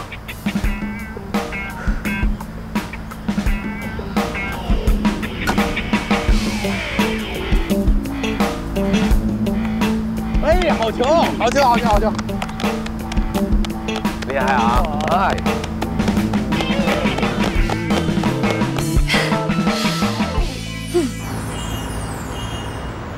今天球赛看明白了吗？这个胡总是想要把钱投给我们。那为什么他又会去找璀璨的露西丽他们一起过来呢？资本的小算盘而已，无非是告诉我们，不是朋友就是敌人。如果不和他们做朋友，自然有人要跟他做朋友。但想要留住朋友，是要付出些代价的。明白了。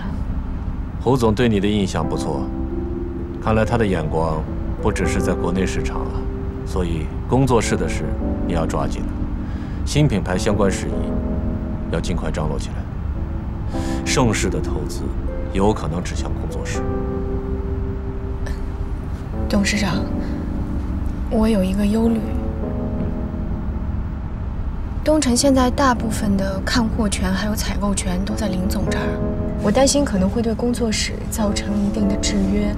有没有可能为工作室单独开辟一条宝石采购渠道呢？这个问题你先不用担心，在董事会上，林是讨不到好处的。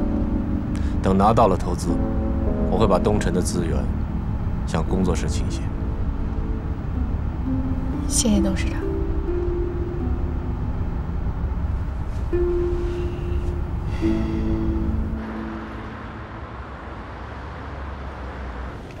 去酒吧，行，一起去呗。走。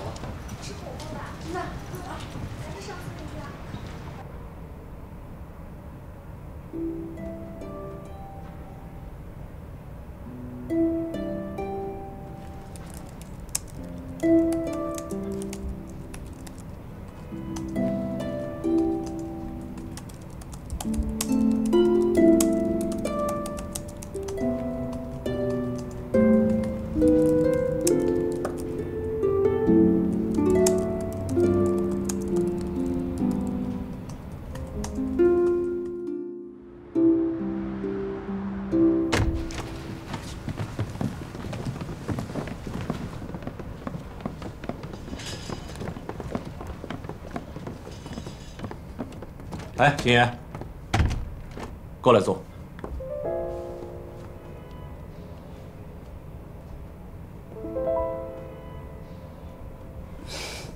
过去吧，董事长让你到那边去坐。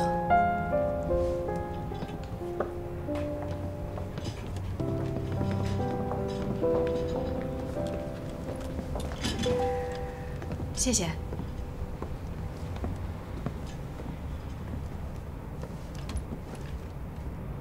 最近我和林总经理跟盛世风投接触了一下，盛世对东辰兴趣很浓。今天的会议就是要讨论一下该如何与盛世合作，或者说东辰应该拿出什么条件来吸引盛世投资。我最近呢，从侧面对盛世的胡总做了些了解，这个人很强势，属于典型的不见兔子不撒鹰。据我所知，他所投资的任何项目，无论多少，他都拿了股权了。所以呢，我们东辰和盛世合作的话，恐怕要股权投资才能行得通。这个盛世投资想要回报这事儿无可厚非，但是据我所知，盛世的 VC 中没有懂钻石的。而且如果一旦拿到股权，他们势必要参与东辰的运营。如果水土不服的话，那对我们是非常不利的。林总，你应该知道，胡凡不只对东辰感兴趣。那场高尔夫球我没去，但是现场有个叫露西莉。这个人我知道，这个是个跃跃欲试的替补者，一旦有机会，啪，马上就变成场上的主力。如果胡凡失去了对东辰的兴趣，他就会转投璀璨，那样的话，对我们东辰影响会很大。国内近年兴起的风投公司确实不少，但盛世是目前看最适合东辰的一家，这点林总不反对吧？璀璨已经融资了10几个亿，东辰想要打赢这场仗，需要的资金只多不少。最关键的是机不可失。胡凡是个精明的商人，他的精明就在于他只投资不投机，而且我不认为只有股权投资一条路可走。董事长在吗？董事长在里面。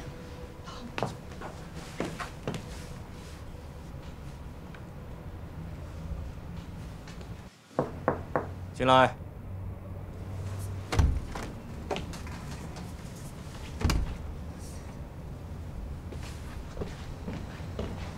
董事长，我想再次请求您，关于给工作室安排钻石提供商的事，最好还可以拿到看货权。理由呢？如果胡总他不赞同我们这种股权投资的方式，而是认同了林总的想法，那么我们的工作室很有可能就会面对夭折。如果想让胡总投资我们的工作室，那么我们的工作室就必须拥有其独特性，还有可持续发展性。虽然说我们现在刚刚成立，如果说可以拥有看货权，这无疑是一众类似工作室还有新品牌中占有得天独厚的优势。我相信这样对胡总应该会更加有吸引力。虽然全球钻石的90%货源都在戴尔普斯，但是就算另外的10%也足够为我们所用。你的用心我了解了，难得你能考虑那么远。放心吧，这件事我心里有数，适当的时候我会帮你安排。谢谢董事长。你这个小组长怎么当上的？你自己心里没数吗？阿瑞娜在的时候跟个狗皮膏药一样粘着人家，阿瑞娜刚一走，立马就跑去抱顾心妍的大腿去了。那也是我自己凭自己本事抱的，有种你试试。你行了，干什么呢？心妍，叶小青、芳芳，来我办公室。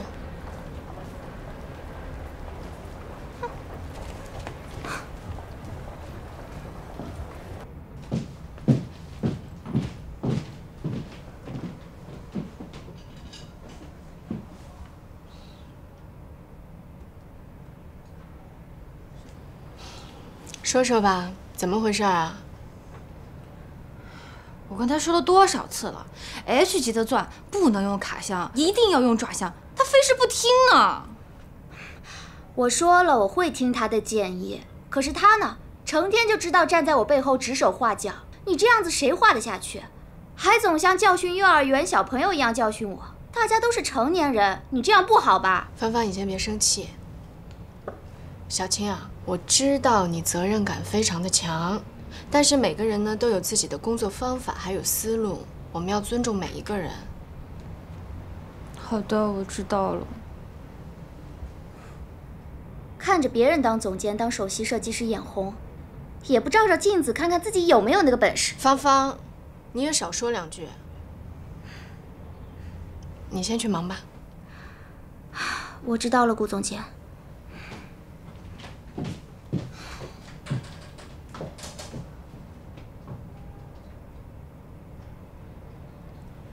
设计部是需要宽松还有自由的环境的。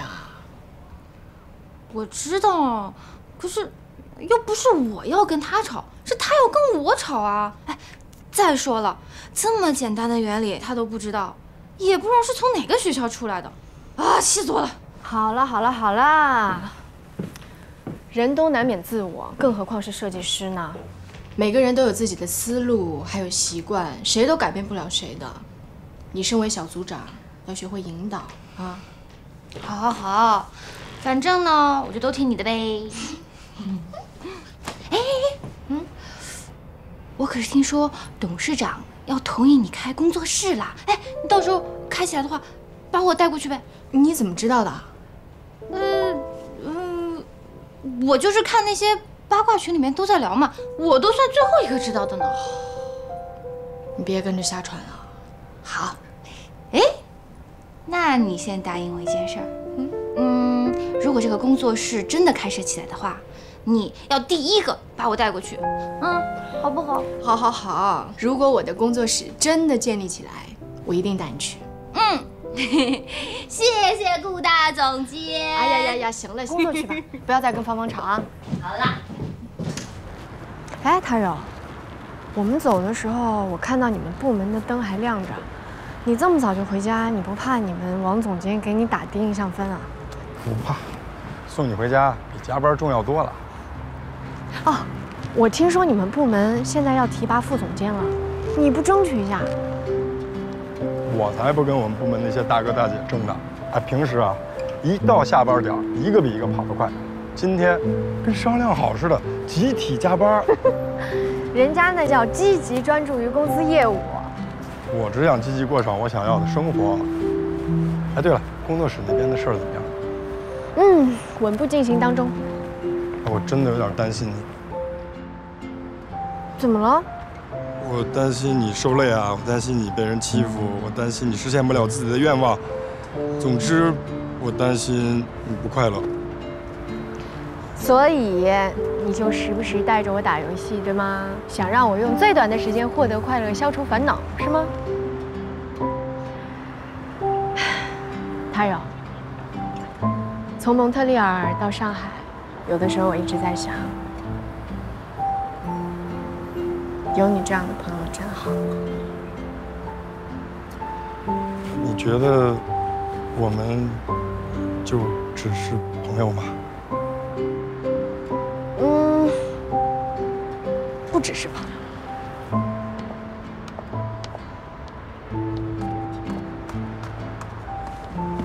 那是什么关系啊？还是亲人。是非血缘关系那种吗？不同父不同母的亲兄妹。哎，星妍，你喜欢什么类型的男生啊？我也不知道哎，我现在根本没有精力想这个。那你是不是觉得我有点幼稚啊？不会啊，其实你挺招女孩喜欢的。你知道吗？你刚进公司的那一天，小青就一直在说你是小鲜肉。她知道你喜欢玩开心消消乐，她还自己下载了一个，天天在玩呢。